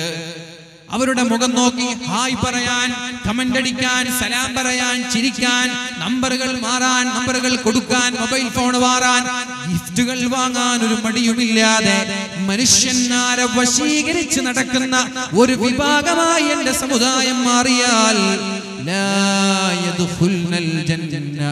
അവര് സ്വർഗത്തിലേക്ക് കടക്കൂല എന്നല്ല പറഞ്ഞത്, ആ സ്വർഗത്തിന്റെ സുഗന്ധം പോലും ആസ്വദിക്കാൻ അവർക്ക് കഴിയില്ല. സ്വർഗത്തിന്റെ സുഗന്ധം എന്ന് പറയുന്നത് 500 വർഷക്കാലം യാത്ര ചെയ്താൽ അതിന്റെ അങ്ങേയറ്റത്തേക്ക് വരെ സ്വർഗത്തിന്റെ സുഗന്ധം ആസ്വദിക്കാം. എന്നാൽ ഔറത്ത് വെളിവാക്കി നടക്കുന്ന ഒരു പെണ്ണിന് സ്വർഗത്തിൽ കടക്കാൻ കഴിയില്ല എന്ന് മാത്രമല്ല, സ്വർഗത്തിന്റെ 7 അയലത്ത് പോലും എത്താൻ കഴിയില്ലെന്ന് പഠിപ്പിച്ചിട്ടും ഉത്തമ സമുദായത്തിന്റെ വാദിന് വരുന്ന പെണ്ണുങ്ങള്, മറ്റൊരു പോട്ടെ, വാദിന് വരുന്ന പെണ്ണുങ്ങൾ, മാസാമാസങ്ങളിൽ സ്വലാത്തിന് വരുന്ന പെണ്ണുങ്ങള്, അവര് തന്നെയാണ് വാദം കഴിഞ്ഞ പർദ്ദയും മാറ്റി ഔറത്തും വെളിവാക്കി നടു റോഡിലേക്ക് ഇറങ്ങുന്നത്. ആരോടാണ് ഇതിന് സമാധാനം പറയാ? ആരോടാണ് ഈ ആശങ്കകൾ പങ്കുവെക്കുന്നത്? ആരോടാണ് ഈ ആവലാദികൾ നമ്മൾക്ക് പറയാൻ കഴിയുക? നമ്മുടെ സഹോദരിമാരെ, നമ്മുടെ മക്കളെ നമ്മൾ നോക്കിയില്ലെങ്കിൽ പിന്നെ ആരാണ് ഇതെല്ലാം ഏറ്റെടുക്കുക? ഇങ്ങനെ സമുദായം കാലത്തിന്റെ കുത്തൊഴുക്കിനനുസരിച്ച് ചമ്മാടിത്തരങ്ങൾ ആവാഹിച്ചെടുക്കാൻ തുടങ്ങിയാൽ അല്ലാഹു പറയാണ്, അല്ലാഹു തആല ശത്രുവിന്റെ ഹൃദയത്തിൽ നിന്ന് നിങ്ങളോടുള്ള പേടി അല്ലാഹു എടുത്തു കളയുമെന്ന് ശഫീഉനാ റസൂലുള്ളാഹ്. അല്ലാഹു എടുത്തു കളയും. അല്ലാഹു തആല ശത്രുവിന്റെ ഹൃദയത്തിൽ നിന്ന് അൽ മഹാബത മിൻകും, നിങ്ങളെക്കുറിച്ചുള്ള ഒരു ഭയം, നിങ്ങളെക്കുറിച്ചുള്ള ഒരു പേടി അല്ലാഹു എടുത്തു കളയുമെന്നാ പറഞ്ഞത്. പിന്നെ നിങ്ങളെ പേടി ഉണ്ടാവില്ല, നിങ്ങളെ അടിച്ചു നിരപ്പാക്കാൻ ഒരു ഭയം ഉണ്ടാവില്ല. പശുവിന്റെ പേരിൽ പച്ചയ്ക്ക് കത്തിച്ചു കൊല്ലാൻ ഇവിടെ റോഡിന്റെ ഇരുവശത്തുകളിലുമുള്ള സർവ്വ സ്റ്റേജുകളിലും പോയി മുസ്ലിമീങ്ങളുടെ പള്ളി കത്തിക്കും, പള്ളിയൊന്നും ഞങ്ങളെ ബാക്കി വെക്കൂല എന്ന് പച്ചയ്ക്ക് പ്രഭാഷണം നടത്താൻ വരെ എന്തുകൊണ്ട് ഇവിടുത്തെ ഫാസിസ്റ്റുകൾക്ക് ധൈര്യം വരുന്നു? അല്ലാഹു നിങ്ങളോടുള്ള ഭയം ശത്രുവിന്റെ ഹൃദയത്തിൽ നിന്ന് അല്ലാഹു എടുത്തു കളഞ്ഞു മുഅ്മിനീങ്ങളെ. അതാണ് ഇന്ന് ഡൽഹിയിൽ ഒരു പ്രഭാഷണം നടന്നത്, ബിജെപിയുടെ ഒരു മന്ത്രിയുടെ പ്രഭാഷണം. 60 പള്ളികൾ ഞങ്ങൾ ഇവിടെ നിന്ന് കരിച്ചു കളയുമെന്നാണ്. 60 പള്ളികൾ. എങ്ങനെ ധൈര്യം വരുന്നു? ഈ മുസ്ലിമീങ്ങളൊക്കെ തിങ്ങിപ്പാർക്കുന്ന ഡൽഹിയുടെ നഗര പ്രാന്തപ്രദേശങ്ങളിൽ ഇതും പറഞ്ഞ് നടക്കാൻ ധൈര്യം വരുന്നത് മനുഷ്യന്റെ ഹൃദയത്തിൽ നിന്ന്, ശത്രുക്കളുടെ ഹൃദയത്തിൽ നിന്ന് അല്ലാഹു തആല ഭയം എടുത്തു കളയും എന്നുള്ളത് കൊണ്ടാണ്. പേടി എടുത്തു കളയും. എന്നിട്ട് അല്ലാഹു പറഞ്ഞു, നിങ്ങളുടെ ഹൃദയത്തിലേക്ക് അല്ലാഹു വഹൻ എന്ന് പറയുന്ന ഒരു രോഗമിട്ട് തരും. വഹൻ എന്ന് പറയുന്ന ഒരു രോഗമിട്ട് തരും. അപ്പോൾ മഹാന്മാരായ സ്വഹാബാക്കൾ ചോദിച്ചു, വമൽ വഹ്നു യാ റസൂലല്ലാഹ്, എന്താണ് നബിയേ വഹൻ എന്ന് പറഞ്ഞാൽ? അവസാന കാലഘട്ടത്തിലുള്ള മുസ്ലിമീങ്ങളുടെ ഹൃദയത്തിലേക്ക് അല്ലാഹു വഹൻ ഇട്ടു തരുമെന്ന് പറഞ്ഞപ്പോ എന്താണ് നബിയെ വഹൻ എന്ന് പറഞ്ഞാൽ? അല്ലാഹുവിന്റെ ഹബീബ് പറഞ്ഞു ഹുബ്ബുദ് ദുനിയാ വകറാഹിയത്തുൽ മൗത്ത്. ദുനിയാവിനോടുള്ള അമിതമായ ആസക്തി, ദുനിയാവിനോടുള്ള അമിതമായ ആഗ്രഹം, വകറാഹിയത്തുൽ മൗത്ത്, മരണത്തെ പേടി, മരിക്കുമെന്ന് കേൾക്കുമ്പോൾ ഭയക്കുന്നത്. അങ്ങനെയായിരുന്നില്ല മുസ്ലിമീങ്ങൾ. മരണമെന്ന് കേൾക്കുമ്പോൾ ഭയക്കുന്നവരായിരുന്നില്ല മുസ്ലിമീങ്ങൾ. ബദർ യുദ്ധത്തിന്റെ രണാങ്കണത്തിലേക്ക് അല്ലാഹുവിന്റെ ഹബീബ് യുദ്ധത്തിന്റെ രക്തസാക്ഷികളുടെ കഥകൾ പറഞ്ഞു കൊടുക്കുമ്പോഴാണ് ഒരു സ്വഹാബി തന്റെ കയ്യിലുണ്ടായിരുന്ന ഈത്തപ്പഴത്തിന്റെ കവറ്, ഈത്തപ്പഴം ഇങ്ങനെ പെറുക്കിയെടുത്തു തിന്നുന്ന ഒരു സ്വഹാബി കയ്യിലുണ്ടായിരുന്ന ഈത്തപ്പഴത്തിന്റെ കവറ് വലിച്ചെറിഞ്ഞ് രണാങ്കണത്തിലേക്ക് പോയി ആ ഈത്തപ്പഴം തിന്നു തീർക്കുന്നത് വരെ ഞാൻ ഇവിടെ നിന്നാൽ എനിക്ക് സ്വർഗത്തിലേക്കുള്ള വഴി ദൂരമായി പോകുമോ എന്ന് ഭയന്നിട്ട് കയ്യിലുള്ള ഈത്തപ്പഴം വലിച്ചെറിഞ്ഞ് രണാങ്കണത്തിൽ പോയി ധീരമായി പോരാടി രക്തസാക്ഷിത്വം വഹിച്ച് അല്ലാഹുവിലേക്ക് മടങ്ങിപ്പോയ സ്വഹാബാക്കളുടെ മാതൃകയാണ് നമ്മുടെ മുമ്പിലുള്ളത്. എന്നാൽ ഇന്നത്തെ സമുദായം, ഇന്നത്തെ ഉമ്മമാർ ഒരു പ്രതിഷേധ സമരങ്ങളിലേക്ക് പോലും നമ്മുടെ മക്കളെ അയക്കാൻ തയ്യാറല്ല. നാളെ വരികയാണ് ബദിയടുക്കയിൽ ഒരുപാട് മഹല്ലുകൾ ഒരുമിച്ച് കൂടിയ വലിയ ഒരു പ്രതിഷേധ സമരം. ഇവിടെയുള്ള എല്ലാ ചെറുപ്പക്കാരും പോകണം, എല്ലാ രക്ഷിതാക്കളും പോകണം. നിങ്ങൾ അങ്ങോട്ട് സേഫ് സോണിൽ നിന്നിട്ട് മറ്റുള്ള ആളുകളെ ബലിയാടാക്കി കളിക്കണ്ട, എല്ലാവരും പോകണം. അവിടെ ഒരാള് പോലും വിട്ടൊഴിയാതെ, ഒരാള് പോലും മാറി നിൽക്കാതെ സമരത്തിൽ തീജ്വാലയായി അവിടെ ഇടപെടണം. എന്നാൽ അവിടെ നമ്മൾ ഒരിക്കലും ഭരണഘടനയ്ക്ക് വിരുദ്ധമായ പ്രവർത്തനങ്ങൾ കാഴ്ചവെക്കാൻ പാടില്ല. ഭരണഘടനയ്ക്ക് വിരുദ്ധമായ പ്രവർത്തനങ്ങൾ കാഴ്ചവെക്കാൻ പാടില്ല. പൊതുമുതൽ നശിപ്പിക്കാൻ പാടില്ല. നല്ലവരായ ഹിന്ദുക്കളെ വേദനിപ്പിക്കുന്ന രീതിയിൽ, അവരുടെ മതക്കാരെ വേദനിപ്പിക്കുന്ന രീതിയിൽ ഒരു മുദ്രാവാക്യം പോലും വിളിക്കരുത്. ഇവിടുത്തെ ഹിന്ദുക്കളാണ് നമ്മുടെ അഭിമാനം. ചന്ദ്രശേഖർ ആസാദിനെ പോലെയുള്ള ഭീം ആർമിയുടെ തലവൻ ജയിലിൽ കിടന്ന് ജാമ്യം ലഭിച്ച് പുറത്തു വന്നപ്പോഴാണ് അദ്ദേഹത്തിന്റെ മാതാവ് തന്റെ മകന് മെസ്സേജ് അയച്ചത്, തന്റെ മകന് സന്ദേശം അയച്ചത്. മകനെ, നീ എന്റെ വീട്ടിലേക്കല്ല വരേണ്ടത്. ദളിതന്മാരുടെ സംഘടനയായ ഭീം ആർമിയുടെ തലവൻ ചന്ദ്രശേഖരൻ ആസാദ്, അദ്ദേഹം ഒരു മുസ്ലിം അല്ല. അദ്ദേഹത്തോട് അദ്ദേഹത്തിന്റെ മാതാവ് പറഞ്ഞത്, എന്റെ വീട്ടിലേക്ക് നീ വരണ്ട, നീ പോകേണ്ടത് ഡൽഹി ജുമാ മസ്ജിദിലേക്കാണ്. നിന്നെ കാത്തിരിക്കുന്ന ആയിരക്കണക്കിന് മുസ്ലിം ചെറുപ്പക്കാരുണ്ട് അവിടെ. അവര് പേടിച്ച് ഭയവിഹ്വലരായി ജീവിക്കുമ്പോ അവർക്ക് സമാധാനം പകർന്നു കൊടുക്കേണ്ട കടമയാണ് നിന്റേത്. അതുകൊണ്ട് നേരെ ഡൽഹി ജുമാ മസ്ജിദിലേക്ക് പോകണം. എന്നിട്ട് നേരെ ജയിലിൽ നിന്ന് ഡൽഹി ജുമാ മസ്ജിദിലേക്ക് പോയി തടിച്ചുകൂടിയ ആയിരക്കണക്കിന് ആളുകളോട് ഈ രാജ്യത്തിന് വേണ്ടി പോരാടി മരിക്കാൻ തയ്യാറാണെന്ന് പറഞ്ഞത് ഈ രാജ്യത്തിന്റെ അഭിമാനപുത്രനായ ഒരു ഹിന്ദു സഹോദരനാണ്. അതുകൊണ്ട് ഹൈന്ദവ സഹോദരങ്ങൾക്ക് മുറിവേൽപ്പിക്കുന്ന രീതിയിൽ ഒരു മുദ്രാവാക്യം പോലും നമ്മുടെ പ്രതിഷേധ റാലിയിൽ ഉണ്ടാവാൻ പാടില്ല. ഇത് ഖൂലൂ തക്ബീർ വിളിക്കേണ്ട സമരമല്ല, പച്ചക്കൊടിയുമായി പോകേണ്ട സമരമല്ല. ഇത് ഇന്ത്യ രാജ്യത്തിന്റെ ഭരണഘടന നിലനിർത്തുകയും അതിനെ ധ്വംസനം ചെയ്യുന്ന, അതിന് ഭംഗം വരുത്തുന്ന ആളുകളെ അധികാരത്തിൽ നിന്ന് വലിച്ചിറക്കി താഴേക്കിറക്കി നല്ലവരായ ആളുകളുടെ കയ്യിൽ അധികാരം കൊടുക്കേണ്ട, നല്ലവരായ ആളുകളുടെ കൈകളിലേക്ക് അധികാരം ഏൽപ്പിക്കേണ്ട സമരമാണിത്. ഇന്ത്യ രാജ്യത്തിന്റെ ത്രിവർണ്ണ പതാക അഭിമാനത്തോടെ പിടിച്ചിട്ട് വേണം നമ്മൾ പ്രതിഷേധ സമരത്തിലേക്ക് ഇറങ്ങാൻ. ഉമ്മമാരെ, നിങ്ങൾ വീട്ടിൽ പിടിച്ചു നിർത്തരുത് ഈ യുവാക്കളെ നിങ്ങൾ ഇന്ന് പിടിച്ചു നിർത്തിയാൽ കൂട്ടം കൂട്ടമായി നിങ്ങളുടെ വീട്ടിലേക്ക് വന്ന് ജർമ്മനിയിലുള്ള നാസിപ്പട ജൂതന്മാരെ കൊണ്ടുപോയതുപോലെ ഒരൽപ്പം കാലം കഴിഞ്ഞാൽ നിങ്ങളെയും കൊണ്ടുപോകുന്ന കാലം അതിവിദൂരമല്ല. അതുകൊണ്ട് പേടിച്ചു നിൽക്കേണ്ട സമയമല്ല ഇത്. ആരുടെ മുമ്പിലും തലകുനിക്കേണ്ട സമയമല്ല ഇത്. ആരുടെ മുമ്പിലും മുട്ടുമടക്കേണ്ട സമയമല്ല ഇത്. ബ്രിട്ടീഷുകാരുടെ ചെരുപ്പ് നക്കിയതുപോലെ ഇസ്ലാമിക ചരിത്രത്തിൽ മുസ്ലിമിന് അങ്ങനെ ഒരു ചരിത്രമില്ല. മറ്റൊരാളുടെ ചെരുപ്പ് നക്കിയ ചരിത്രമില്ല. അഭിമാനത്തോടുകൂടി അസ്ത്രമായാലും അമ്പായാലും വില്ലായാലും ഏത് പീരങ്കിയായാലും തോക്കുകളായാലും മിസൈലുകളായാലും നെഞ്ചു വിരിച്ച് മാറോട് ചേർത്ത് പിടിച്ച് അത്തരം ആയുധങ്ങളെ സ്വീകരിച്ചവരാണ് മുസ്ലിമീങ്ങൾ. അതുകൊണ്ട് പിന്മാറുന്നത് ഒരു മുസ്ലിമിനെ പറ്റിയതല്ല, അത് ഭീരുക്കളുടെ അടയാളമാണ്. അതുകൊണ്ട് സധൈര്യം പോരാടണം. തൊട്ടടുത്തുള്ള ഗോപാലനെ പിടിക്കണം, തൊട്ടപ്പുറത്തുള്ള ലോകത്തുള്ള ഏത് അശോകനെ വിളിക്കണം, കൃഷ്ണനെ വിളിക്കണം, റാമിനെ വിളിക്കണം, എല്ലാവരെയും കൈപിടിച്ച് ഇത് രാജ്യത്തിന്റെ നിലനിൽപ്പാണെന്നുള്ള ബോധത്തോടെ ഹിന്ദുക്കളും ക്രൈസ്തവരും മുസ്ലിമീങ്ങളും ഒന്നിച്ചു നീങ്ങേണ്ട സമരമാണിത്. ഇതൊരു വർഗീയ വിദ്വേഷമുള്ള ഒരു വിഭാഗത്തിന്റെ പ്രശ്നമായി മാറ്റാൻ നിങ്ങൾ ശ്രമിക്കരുത്. സോഷ്യൽ മീഡിയകളിലൊക്കെ നിരന്തരമായി ഇത്തരം വിഷയങ്ങളിൽ ഇടപെടാൻ നിങ്ങൾ ശ്രമിക്കണം. ആകെ ഒരു സെൽഫി എടുത്തിട്ട് അതിന്റെ ലൈക്ക് വാങ്ങാനും കമന്റ് അടിക്കാനും മാത്രം നിന്നാ പോരാ. നിങ്ങളുടെ ഓരോ പോസ്റ്റുകൾ കൊണ്ട് ഒരു ഉപകാരവുമില്ലെങ്കിലും നിങ്ങളുടെ പോസ്റ്റുകൾ കൊണ്ട്, നിങ്ങളുടെ ഫേസ്ബുക്കിലുള്ള ലേഖനങ്ങൾ കൊണ്ടോ എഴുത്തുകൾ കൊണ്ടോ ഒരു ഉപകാരവും ഇവിടെ ഇല്ലെങ്കിലും നിങ്ങൾ എന്ത് ചെയ്യണം? നിങ്ങളാൽ കഴിയുന്ന പ്രതിഷേധങ്ങൾ നിങ്ങൾ അറിയിക്കണം. ഏതൊക്കെ രീതിയിലാണോ അറിയിക്കാൻ കഴിയുക ആ രീതിയിലൊക്കെ പ്രതിഷേധങ്ങൾ അറിയിക്കാൻ നമ്മൾ തയ്യാറാവണം. അല്ലാഹു തൗഫീഖ് ചെയ്യട്ടെ, അല്ലാഹു തൗഫീഖ് ചെയ്യട്ടെ. അല്ലാഹു പറയുന്നത്, മുഅ്മിനീങ്ങളെ, മനുഷ്യന്റെ ഹൃദയത്തിൽ, മുസ്ലിമീങ്ങളുടെ ഹൃദയത്തിൽ അല്ലാഹു തആല വഹൻ എന്ന് പറയുന്ന ഒരു അസുഖം ഇട്ടുകൊടുക്കുമെന്നാണ്. ആ അസുഖമാണ് ഹുബ്ബുദ് ദുനിയാ. ദുനിയാവിനോടുള്ള അമിതമായ ആഗ്രഹമാണത്. തന്റെ വീട്, തന്റെ വണ്ടി, തന്റെ സമ്പത്ത്, തന്റെ സ്വത്ത്, തന്റെ ഷോപ്പ്, തന്റെ കച്ചവടം, ഇതിനെ ബാധിക്കുന്ന വിഷയങ്ങളിൽ ഇടപെടാതിരിക്കുന്ന ആളുകൾ. കാരണം അവരുടെ ചിന്ത ദുനിയാവാണ്.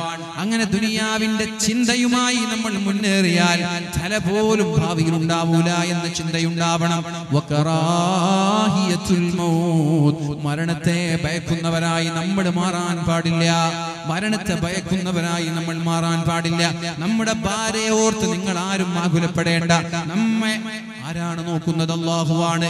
അതേ റബ്ബിനെ നമ്മുടെ ഭാര്യയും നോക്കാൻ അറിയാം. നമ്മുടെ മക്കളെ കുറിച്ച് ആലോചിച്ച് ആരും ആശങ്കപ്പെടേണ്ട. അതേപോലെ മഹാന്മാരായ സ്വഹാബാക്കളെല്ലാം ഭാര്യയെയും മക്കളെയും കുറിച്ച് ആശങ്കപ്പെട്ടിരുന്നെങ്കിൽ ഇന്ന് ലോകത്തിന്റെ മുക്കുമൂലകളിൽ ഈ പരിശുദ്ധമായ ഇസ്ലാം എത്തുമെന്ന് നിങ്ങൾക്ക് തോന്നുന്നുണ്ടോ? മഹാനായ ജഅഫർ ഇബ്നു അബീ ത്വാലിബ് റളിയല്ലാഹു അൻഹു മുഅ്ത യുദ്ധത്തിന് വേണ്ടി പോവുകയാണ്. ജഅഫറിന് അറിയാം ഈ യുദ്ധം കഴിഞ്ഞ് ഞാൻ തിരിച്ചു വരൂല എന്ന്. കാരണം എന്തേ?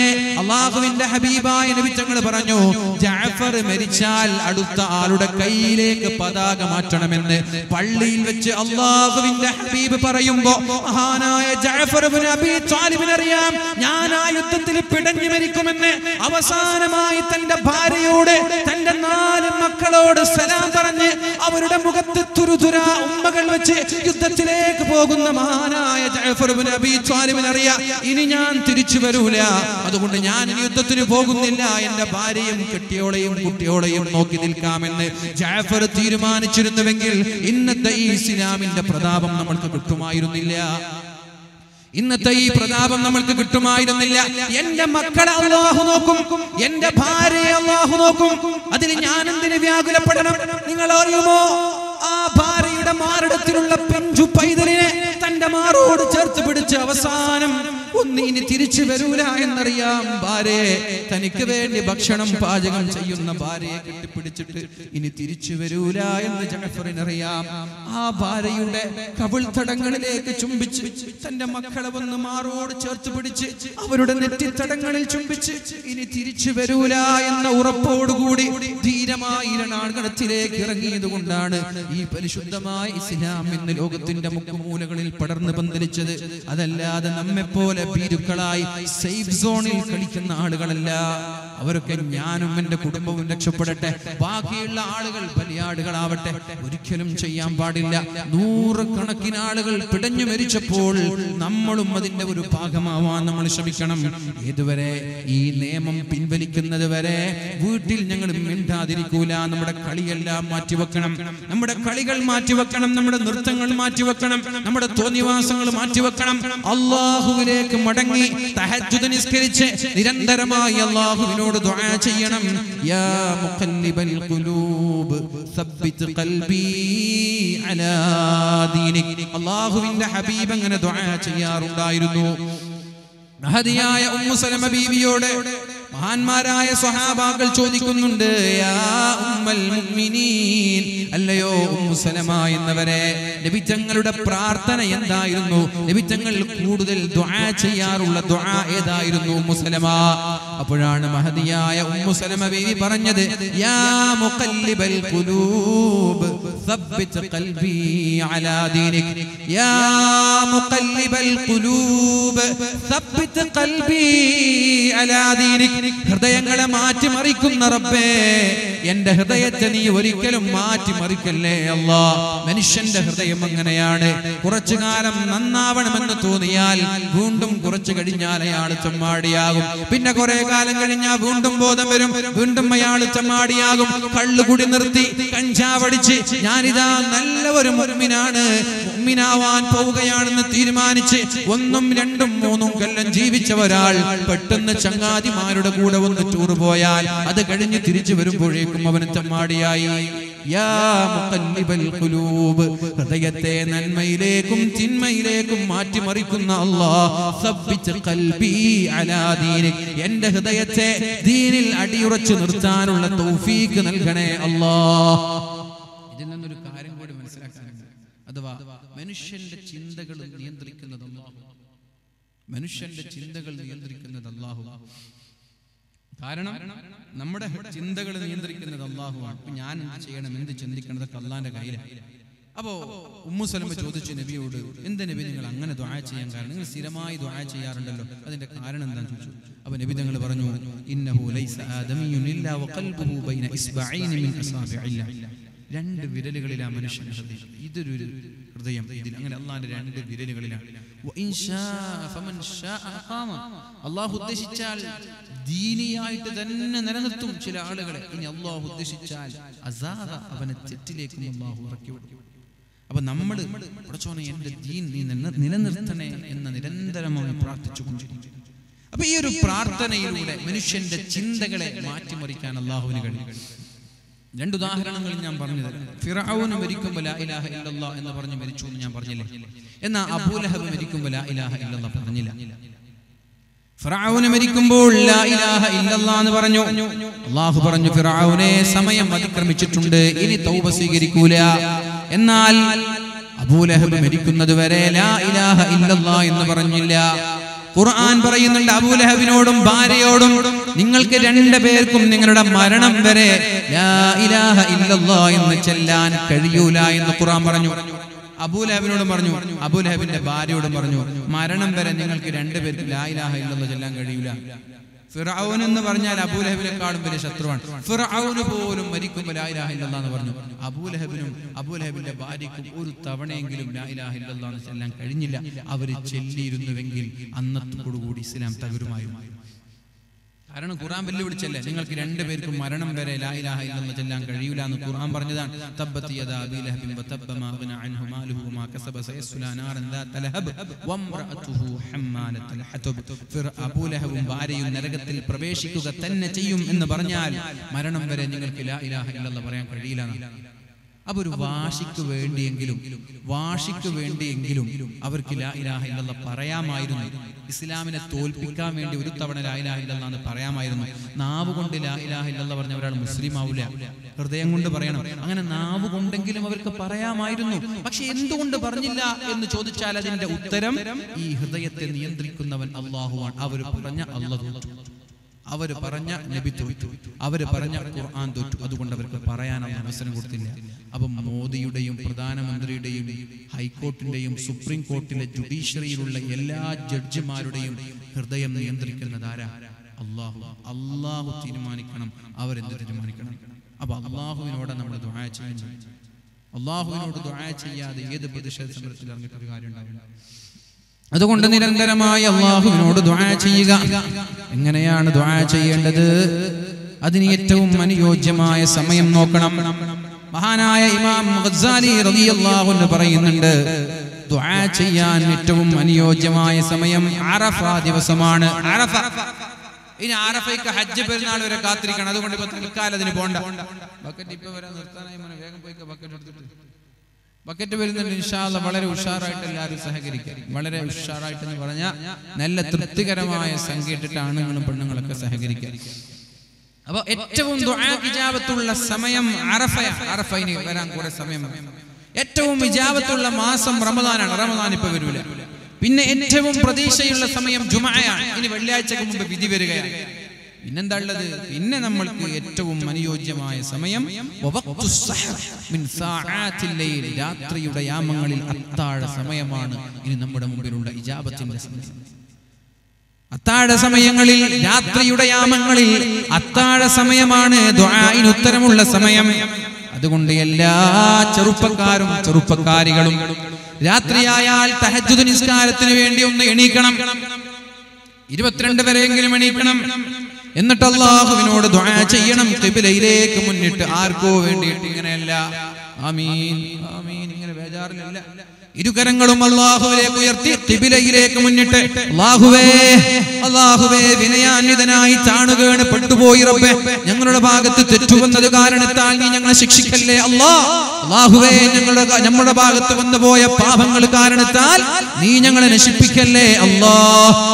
ഇങ്ങനെ ദുആ ചെയ്തിട്ട് പ്രത്യേകമായ ദുആ ചെയ്യാൻ പറഞ്ഞത് റബ്ബനാ അഫ്രിഗ് അലൈനാ സ്വബ്റാ, അല്ലാഹുവേ ഞങ്ങൾക്ക് നീ ക്ഷമ പ്രദാനം ചെയ്യണേ റബ്ബേ. വതബ്ബിത് അഖ്ദാമനാ, കാലുകൾ ധൈര്യത്തോടെ പിടിച്ചു നിർത്താനുള്ള ഹിമ്മത്ത് നൽകണേ അല്ലാഹ്. പതറാത്ത കാലത്തോടെ, പതറാത്ത പാദത്തോടെ, ചിതറാത്ത ചിത്തത്തോടെ ഏത് പ്രതിസന്ധിയിലും പിടിച്ചു നിൽക്കാനുള്ള ഈമാനികമായ കരുത്ത് തരണേ അല്ലാഹ്. വൻസുർനാ അലൽ ഖൗമിൽ കാഫിരീൻ, അല്ലാഹുവേ ശത്രുക്കളുടെ മുമ്പിൽ ഞങ്ങളെ നീ തോൽപ്പിക്കരുത് റബ്ബേ. ശത്രുക്കളുടെ മുമ്പിൽ നീ ഞങ്ങളെ വിജയിപ്പിക്കണേ അല്ലാഹ്. വൻസുർനാ അലൽ ഖൗമിൽ കാഫിരീൻ, അല്ലാഹുവേ ശത്രുക്കളുടെ മുമ്പിൽ നീ ഞങ്ങൾക്ക് വിജയം നൽകണേ എന്ന് പരിശുദ്ധമായ സൂറത്തുൽ ബഖറയുടെ ദുആയാണിത്. ദാവൂദും അതേപോലെ ജാലൂത്തും തമ്മിൽ ഒരു യുദ്ധം നടക്കുന്നുണ്ട് ഖുർആനിൽ. ജാലൂത്ത് എന്ന് പറയുന്നത് ഫിർഔനെ പോലെയുള്ള ധിക്കാരിയായ ഒരു ഭരണാധികാരി, ഇന്നത്തെ ധിക്കാരികളായ ഭരണാധികാരികളെ പോലെയുള്ള അഹങ്കാരിയായ ഒരു ഭരണാധികാരി. എന്നാൽ ദാവൂദ് എന്ന് പറയുന്നത് ഒരൽപ്പം ന്യൂനപക്ഷമായ മുസ്ലിമീങ്ങളുടെ ചെറിയൊരു വിഭാഗം.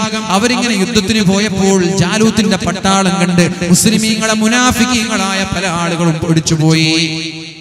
മുസ്ലിമീങ്ങളിലുള്ള പല ആളുകളും പേടിച്ചുപോയി. പടച്ചോനെ, ഇവരോട് യുദ്ധം ചെയ്തിട്ട് വിജയിക്കാനോ?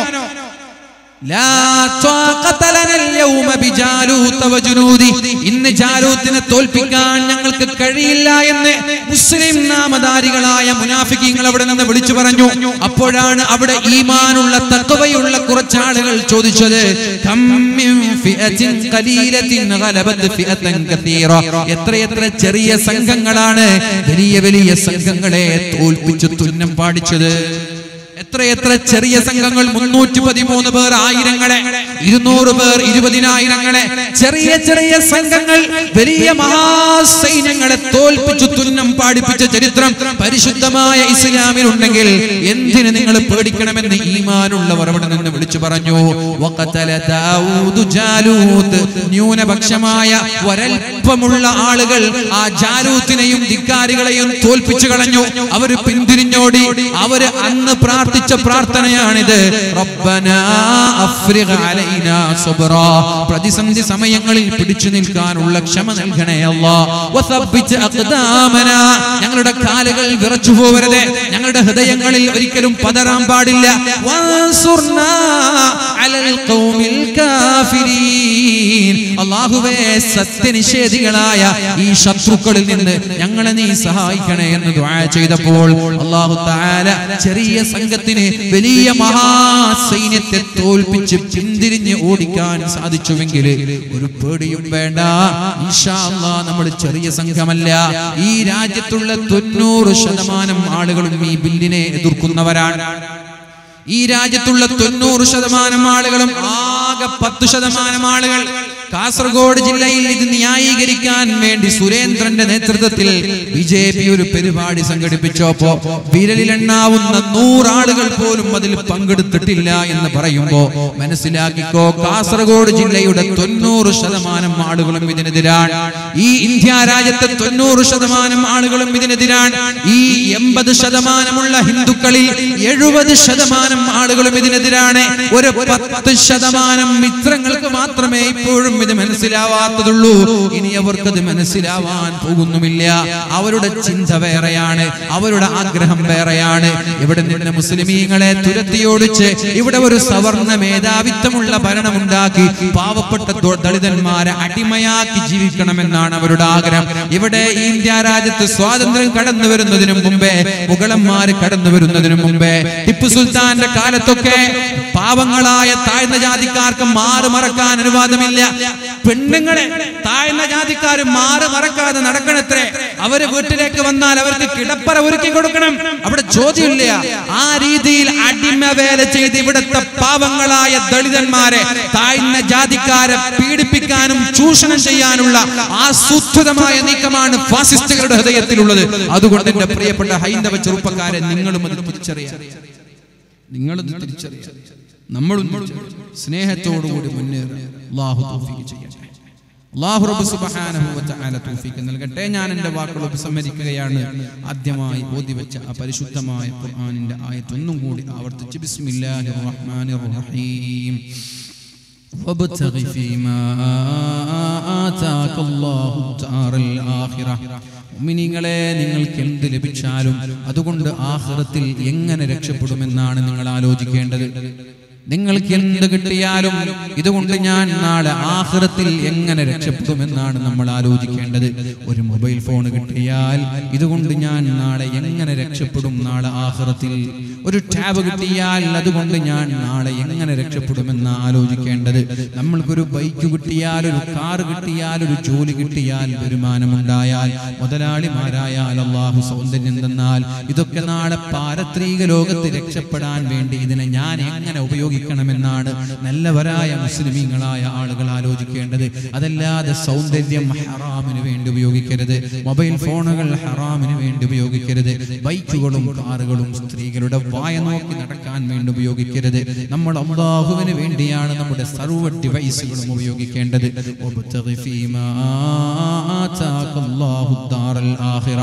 ആഖിറത്തിൽ രക്ഷപ്പെടണമെന്നുള്ള ചിന്തയോടെ അല്ലാഹു നമ്മൾക്ക് തന്ന എല്ലാം നമ്മൾ ഉപയോഗപ്പെടുത്തുക. ആരോഗ്യം ദീനിന് വേണ്ടി ചെലവഴിക്കുക. ചെറുപ്പക്കാരെ, ഈ ആരോഗ്യം എന്നും നമ്മുടെ കൂടെ ഉണ്ടാവില്ല. ഒരു ആക്സിഡന്റ് മതി കിടന്ന കിടപ്പിലാവാൻ, ഒരു ഷുഗർ മതി കിടന്ന കിടപ്പിലാവാൻ, ഒരു ക്യാൻസർ മതി ചെറുപ്പത്തിലെ നമ്മുടെ ജീവിതത്തിന്റെ പ്രതീക്ഷയെല്ലാം നഷ്ടപ്പെടാൻ. കാസർഗോഡ് ജില്ലയിൽ പച്ചക്കാടിൽ എൻ്റെ ഒരു സുഹൃത്തുണ്ട്. അദ്ദേഹത്തിന്റെ ജ്യേഷ്ഠനാണ്. ക്യാൻസർ ബാധിച്ച് 32 വയസ്സായപ്പോഴേക്കും അല്ലാഹുവിന്റെ അലംഘനീയമായ വിധിക്ക് മുമ്പിൽ കീഴടങ്ങി ലോകത്തോട് ഇവിടെ പറഞ്ഞു പോയത്. നല്ലൊരു ചെറുപ്പക്കാരനാണ്, നല്ലൊരു കുടുംബക്കാരനാണ്, നല്ല ഒരു അന്തസ്സുള്ള ഒരു ചെറുപ്പക്കാരൻ, 32കാരനായ ഒരു ചെറുപ്പക്കാരൻ. ചെറിയ പിഞ്ചു പൈതലുണ്ട്, 2 വയസ്സിന്റെ പിഞ്ചു പൈതൽ. ആ പിഞ്ചു പൈതലിനെയാണ് ക്യാൻസർ കാർന്നു തിന്നിട്ട് മാസങ്ങളോളം ഹോസ്പിറ്റലിൽ കിടന്ന് ദയനീയമായി മരിക്കേണ്ടി വന്നത്. അല്ലാഹു മഗ്ഫിറത്ത് നൽകട്ടെ, അല്ലാഹു പുറത്തു കൊടുക്കട്ടെ. ഇങ്ങനെ ഒരു അസുഖം വന്നാൽ നമ്മുടെ ജീവിതം തീർന്നു പോയി എന്നാലോചിക്കണം. അടിച്ചു പൊളിക്കുന്ന അല്ലാഹുവിനെ മറക്കുന്ന യുവതികളോട് എനിക്ക് പറയാനുള്ളത്, ഈ സൗന്ദര്യം നഷ്ടപ്പെട്ടാൽ നിന്നെ തിരിഞ്ഞു നോക്കാൻ ഒരു കുഞ്ഞുമോൻ ഉണ്ടാവൂല. നിന്റെ ആരോഗ്യം നഷ്ടപ്പെട്ടാൽ അല്ലാഹു അല്ലാതെ വേറെ ഒരാളും സഹായിക്കാനുണ്ടാവൂല. അതുകൊണ്ട് അല്ലാഹു തന്ന സൗന്ദര്യത്തെ അല്ലാഹുവിന് വേണ്ടി ഉപയോഗിക്കുക. അതെങ്ങനെയാണ്? അല്ലാഹു തന്ന സൗന്ദര്യം നിന്റെ ഭർത്താവിന് മാത്രം സമർപ്പിക്കുക.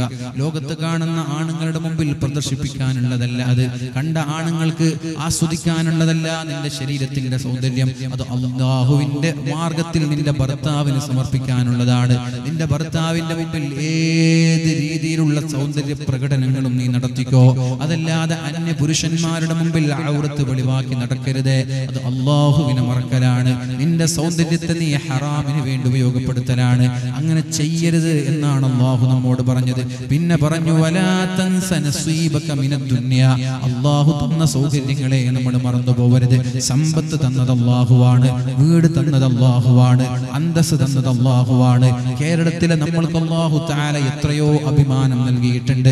മറ്റുള്ള സംസ്ഥാനങ്ങളിലുള്ള പാവങ്ങളായ ആളുകളെ എനിക്കറിയാം. ഞാൻ പല സംസ്ഥാനങ്ങളിലേക്കും അവിടേക്കും യാത്ര ചെയ്യാറുള്ളതാണ്. അവിടെ മദ്രസകൾ കെട്ടിക്കൊടുക്കാൻ വേണ്ടി ഒരുപാട് അധ്വാനിച്ച ഒരാൾ കൂടിയാണ് ഞാൻ. ആന്ധ്രാപ്രദേശിന്റെ തെരുവോരങ്ങളിലേക്ക് ഞാൻ പോയിട്ടുണ്ട്. അവിടുത്തെ വീട് എന്ന് പറയുന്നത് നമ്മുടെ വീടിന്റെ ഒരു റൂമിന്റെ വലിപ്പമില്ലാത്ത വീടുകളാണ്. അവിടുത്തെ വീടിന്റെ ഉമ്മറത്താണ് പശുവിനെ കെട്ടുന്നത്, ആടിനെ കെട്ടുന്നത്, തൊഴുത്താവുന്നത്. അഥവാ അവിടെ ചാണം ചവിട്ടിയിട്ട് വേണം ഒരു മുസ്ലിമിന്റെ വീട്ടിൽ കയറാൻ. അവിടുത്തെ കുട്ടികൾ കാഷ്ടിക്കുന്നത് വീടിന്റെ പുറത്ത് വന്നിട്ടാണ്. ആ കാഷ്ടത്തെ ഉടനെ നായ വന്ന് കഴിച്ചു പോകുന്നു. അങ്ങനെ പരസ്പരം ഒരു സർക്കിളായി അങ്ങോട്ടും ഇങ്ങോട്ടും ആടും പശുവും മൃഗവുമെല്ലാം ഒരു മൃഗത്തെ പോലെ ജീവിക്കുന്ന, വളരെ നരകയാതനയോടെ ജീവിക്കുന്ന മുസ്ലിമീങ്ങൾ കേരളത്തിന്റെ പുറത്തുള്ള സർവ്വ സംസ്ഥാനങ്ങളിലും വളരെ വേദനയോടെ ബേജാറോടുകൂടി ജീവിക്കുമ്പോൾ അള്ളാഹു നമ്മൾക്ക് നൽകിയ അന്തസ്സിനെ മറക്കരുത്. അള്ളാഹു നമ്മൾക്ക് നൽകിയ സ്ഥാനം മറക്കരുത്. അള്ളാഹു നമ്മൾക്ക് നൽകിയ ഇസ്സത്തിനെ മറക്കരുത്. വലാ തൻസ നസീബക മിനദ് ദുനിയാ, അള്ളാഹു തന്ന നിഅമത്തുകളെ മറന്നു പോകരുത്. വഅഹ്സിൻ കമാ അഹ്സനല്ലാഹു ഇലൈക, അള്ളാഹു നിന്നോട് നല്ല രീതിയിൽ പെരുമാറിയതുപോലെ നീയും അള്ളാഹുവിനോട് നല്ല രീതിയിൽ പെരുമാറാ. നിനക്ക് ആരോഗ്യം തന്നപ്പോൾ ആ ആരോഗ്യം ഇബാദത്തിന് വേണ്ടി ഉപയോഗപ്പെടുത്തുക. നിനക്ക് സൗന്ദര്യം തന്നപ്പോൾ അള്ളാഹുവിന്റെ ദീനിന് വേണ്ടി ഉപയോഗപ്പെടുത്തുക. നിനക്ക് സമ്പത്ത് തന്നപ്പോൾ സമ്പത്ത് അള്ളാഹുവിന്റെ മാർഗത്തിൽ ഉപയോഗപ്പെടുത്തുക. കണ്ണും ചെവിയും നമ്മുടെ സർവ്വ അവയവങ്ങളും അള്ളാഹു നാളെ ചോദ്യം ചെയ്യുമെന്നും, കണ്ണിലൂടെ ഹറാം കണ്ടാൽ മറുപടി പറയാൻ കഴിയില്ല എന്ന്, ചെവിയിലൂടെ ഹറാം കേട്ടാൽ, കൈകാലുകളിലൂടെ ഹറാം ചെയ്താൽ നാളെ അള്ളാഹുവിന്റെ കോടതിയിൽ രക്ഷപ്പെടാൻ കഴിയില്ല എന്ന ബോധത്തോടുകൂടെ വലാ തബ്ഗിൽ ഫസാദ ഫിൽ അർളി, ഈ ഭൂമിയിൽ ഫസാദ് ഉണ്ടാക്കി നടക്കണ്ട. കണ്ണിന്റെ ഫസാദാണ് അന്യ സ്ത്രീകളെ നോക്കി നടക്കുന്നത്. ചെവിയുടെ ഫസാദാണ് മറ്റുള്ളവരുടെ അശ്ലീല വർത്തമാനങ്ങൾ കേൾക്കുന്നത്. നാവിന്റെ ഫസാദാണ് ഫിത്നയുണ്ടാക്കുന്നത്, കല്യാണം മുടക്കുന്നത്. കാലിന്റെ ഫസാദാണ് ഹറാമിലേക്ക് നടക്കുന്നത്. കൈയിന്റെ ഫസാദാണ് ഹറാം സമ്പാദിക്കുന്നത്. വലാ തബ്ഗിൽ ഫസാദ ഫിൽ അർളി, ഈ ഭൂമിയിൽ ഫസാദ് ഉണ്ടാക്കി നീ നടക്കണ്ട. ഇന്നല്ലാഹ ലാ യുഹിബ്ബുൽ മുഫ്സിദീൻ, ചമ്മാടികളെ അല്ലാഹുവിന് ഇഷ്ടമല്ല. അല്ലാഹുവിന് ഇഷ്ടമല്ലെങ്കിൽ അല്ലാഹു പരീക്ഷണങ്ങൾ നൽകി, പ്രയാസങ്ങൾ നൽകി നമ്മെ നിരന്തരമായി വേട്ടയാടിക്കൊണ്ടേയിരിക്കും. അതുകൊണ്ട് അല്ലാഹുവിലേക്ക് മടങ്ങിയാൽ മഹാനായ യൂനുസ് നബി അലൈഹിസ്സലാമിനെ രക്ഷപ്പെടുത്തിയതുപോലെ അല്ലാഹു നമ്മുടെ സമുദായത്തിലും അത്ഭുതകരമായ വിജയം നൽകും. അല്ലാഹു തആല വിജയം നൽകട്ടെ എന്ന് പ്രാർത്ഥിച്ച് ഞാൻ എൻ്റെ വാക്കുകൾ ഉപസംഹരിക്കുകയാണ്.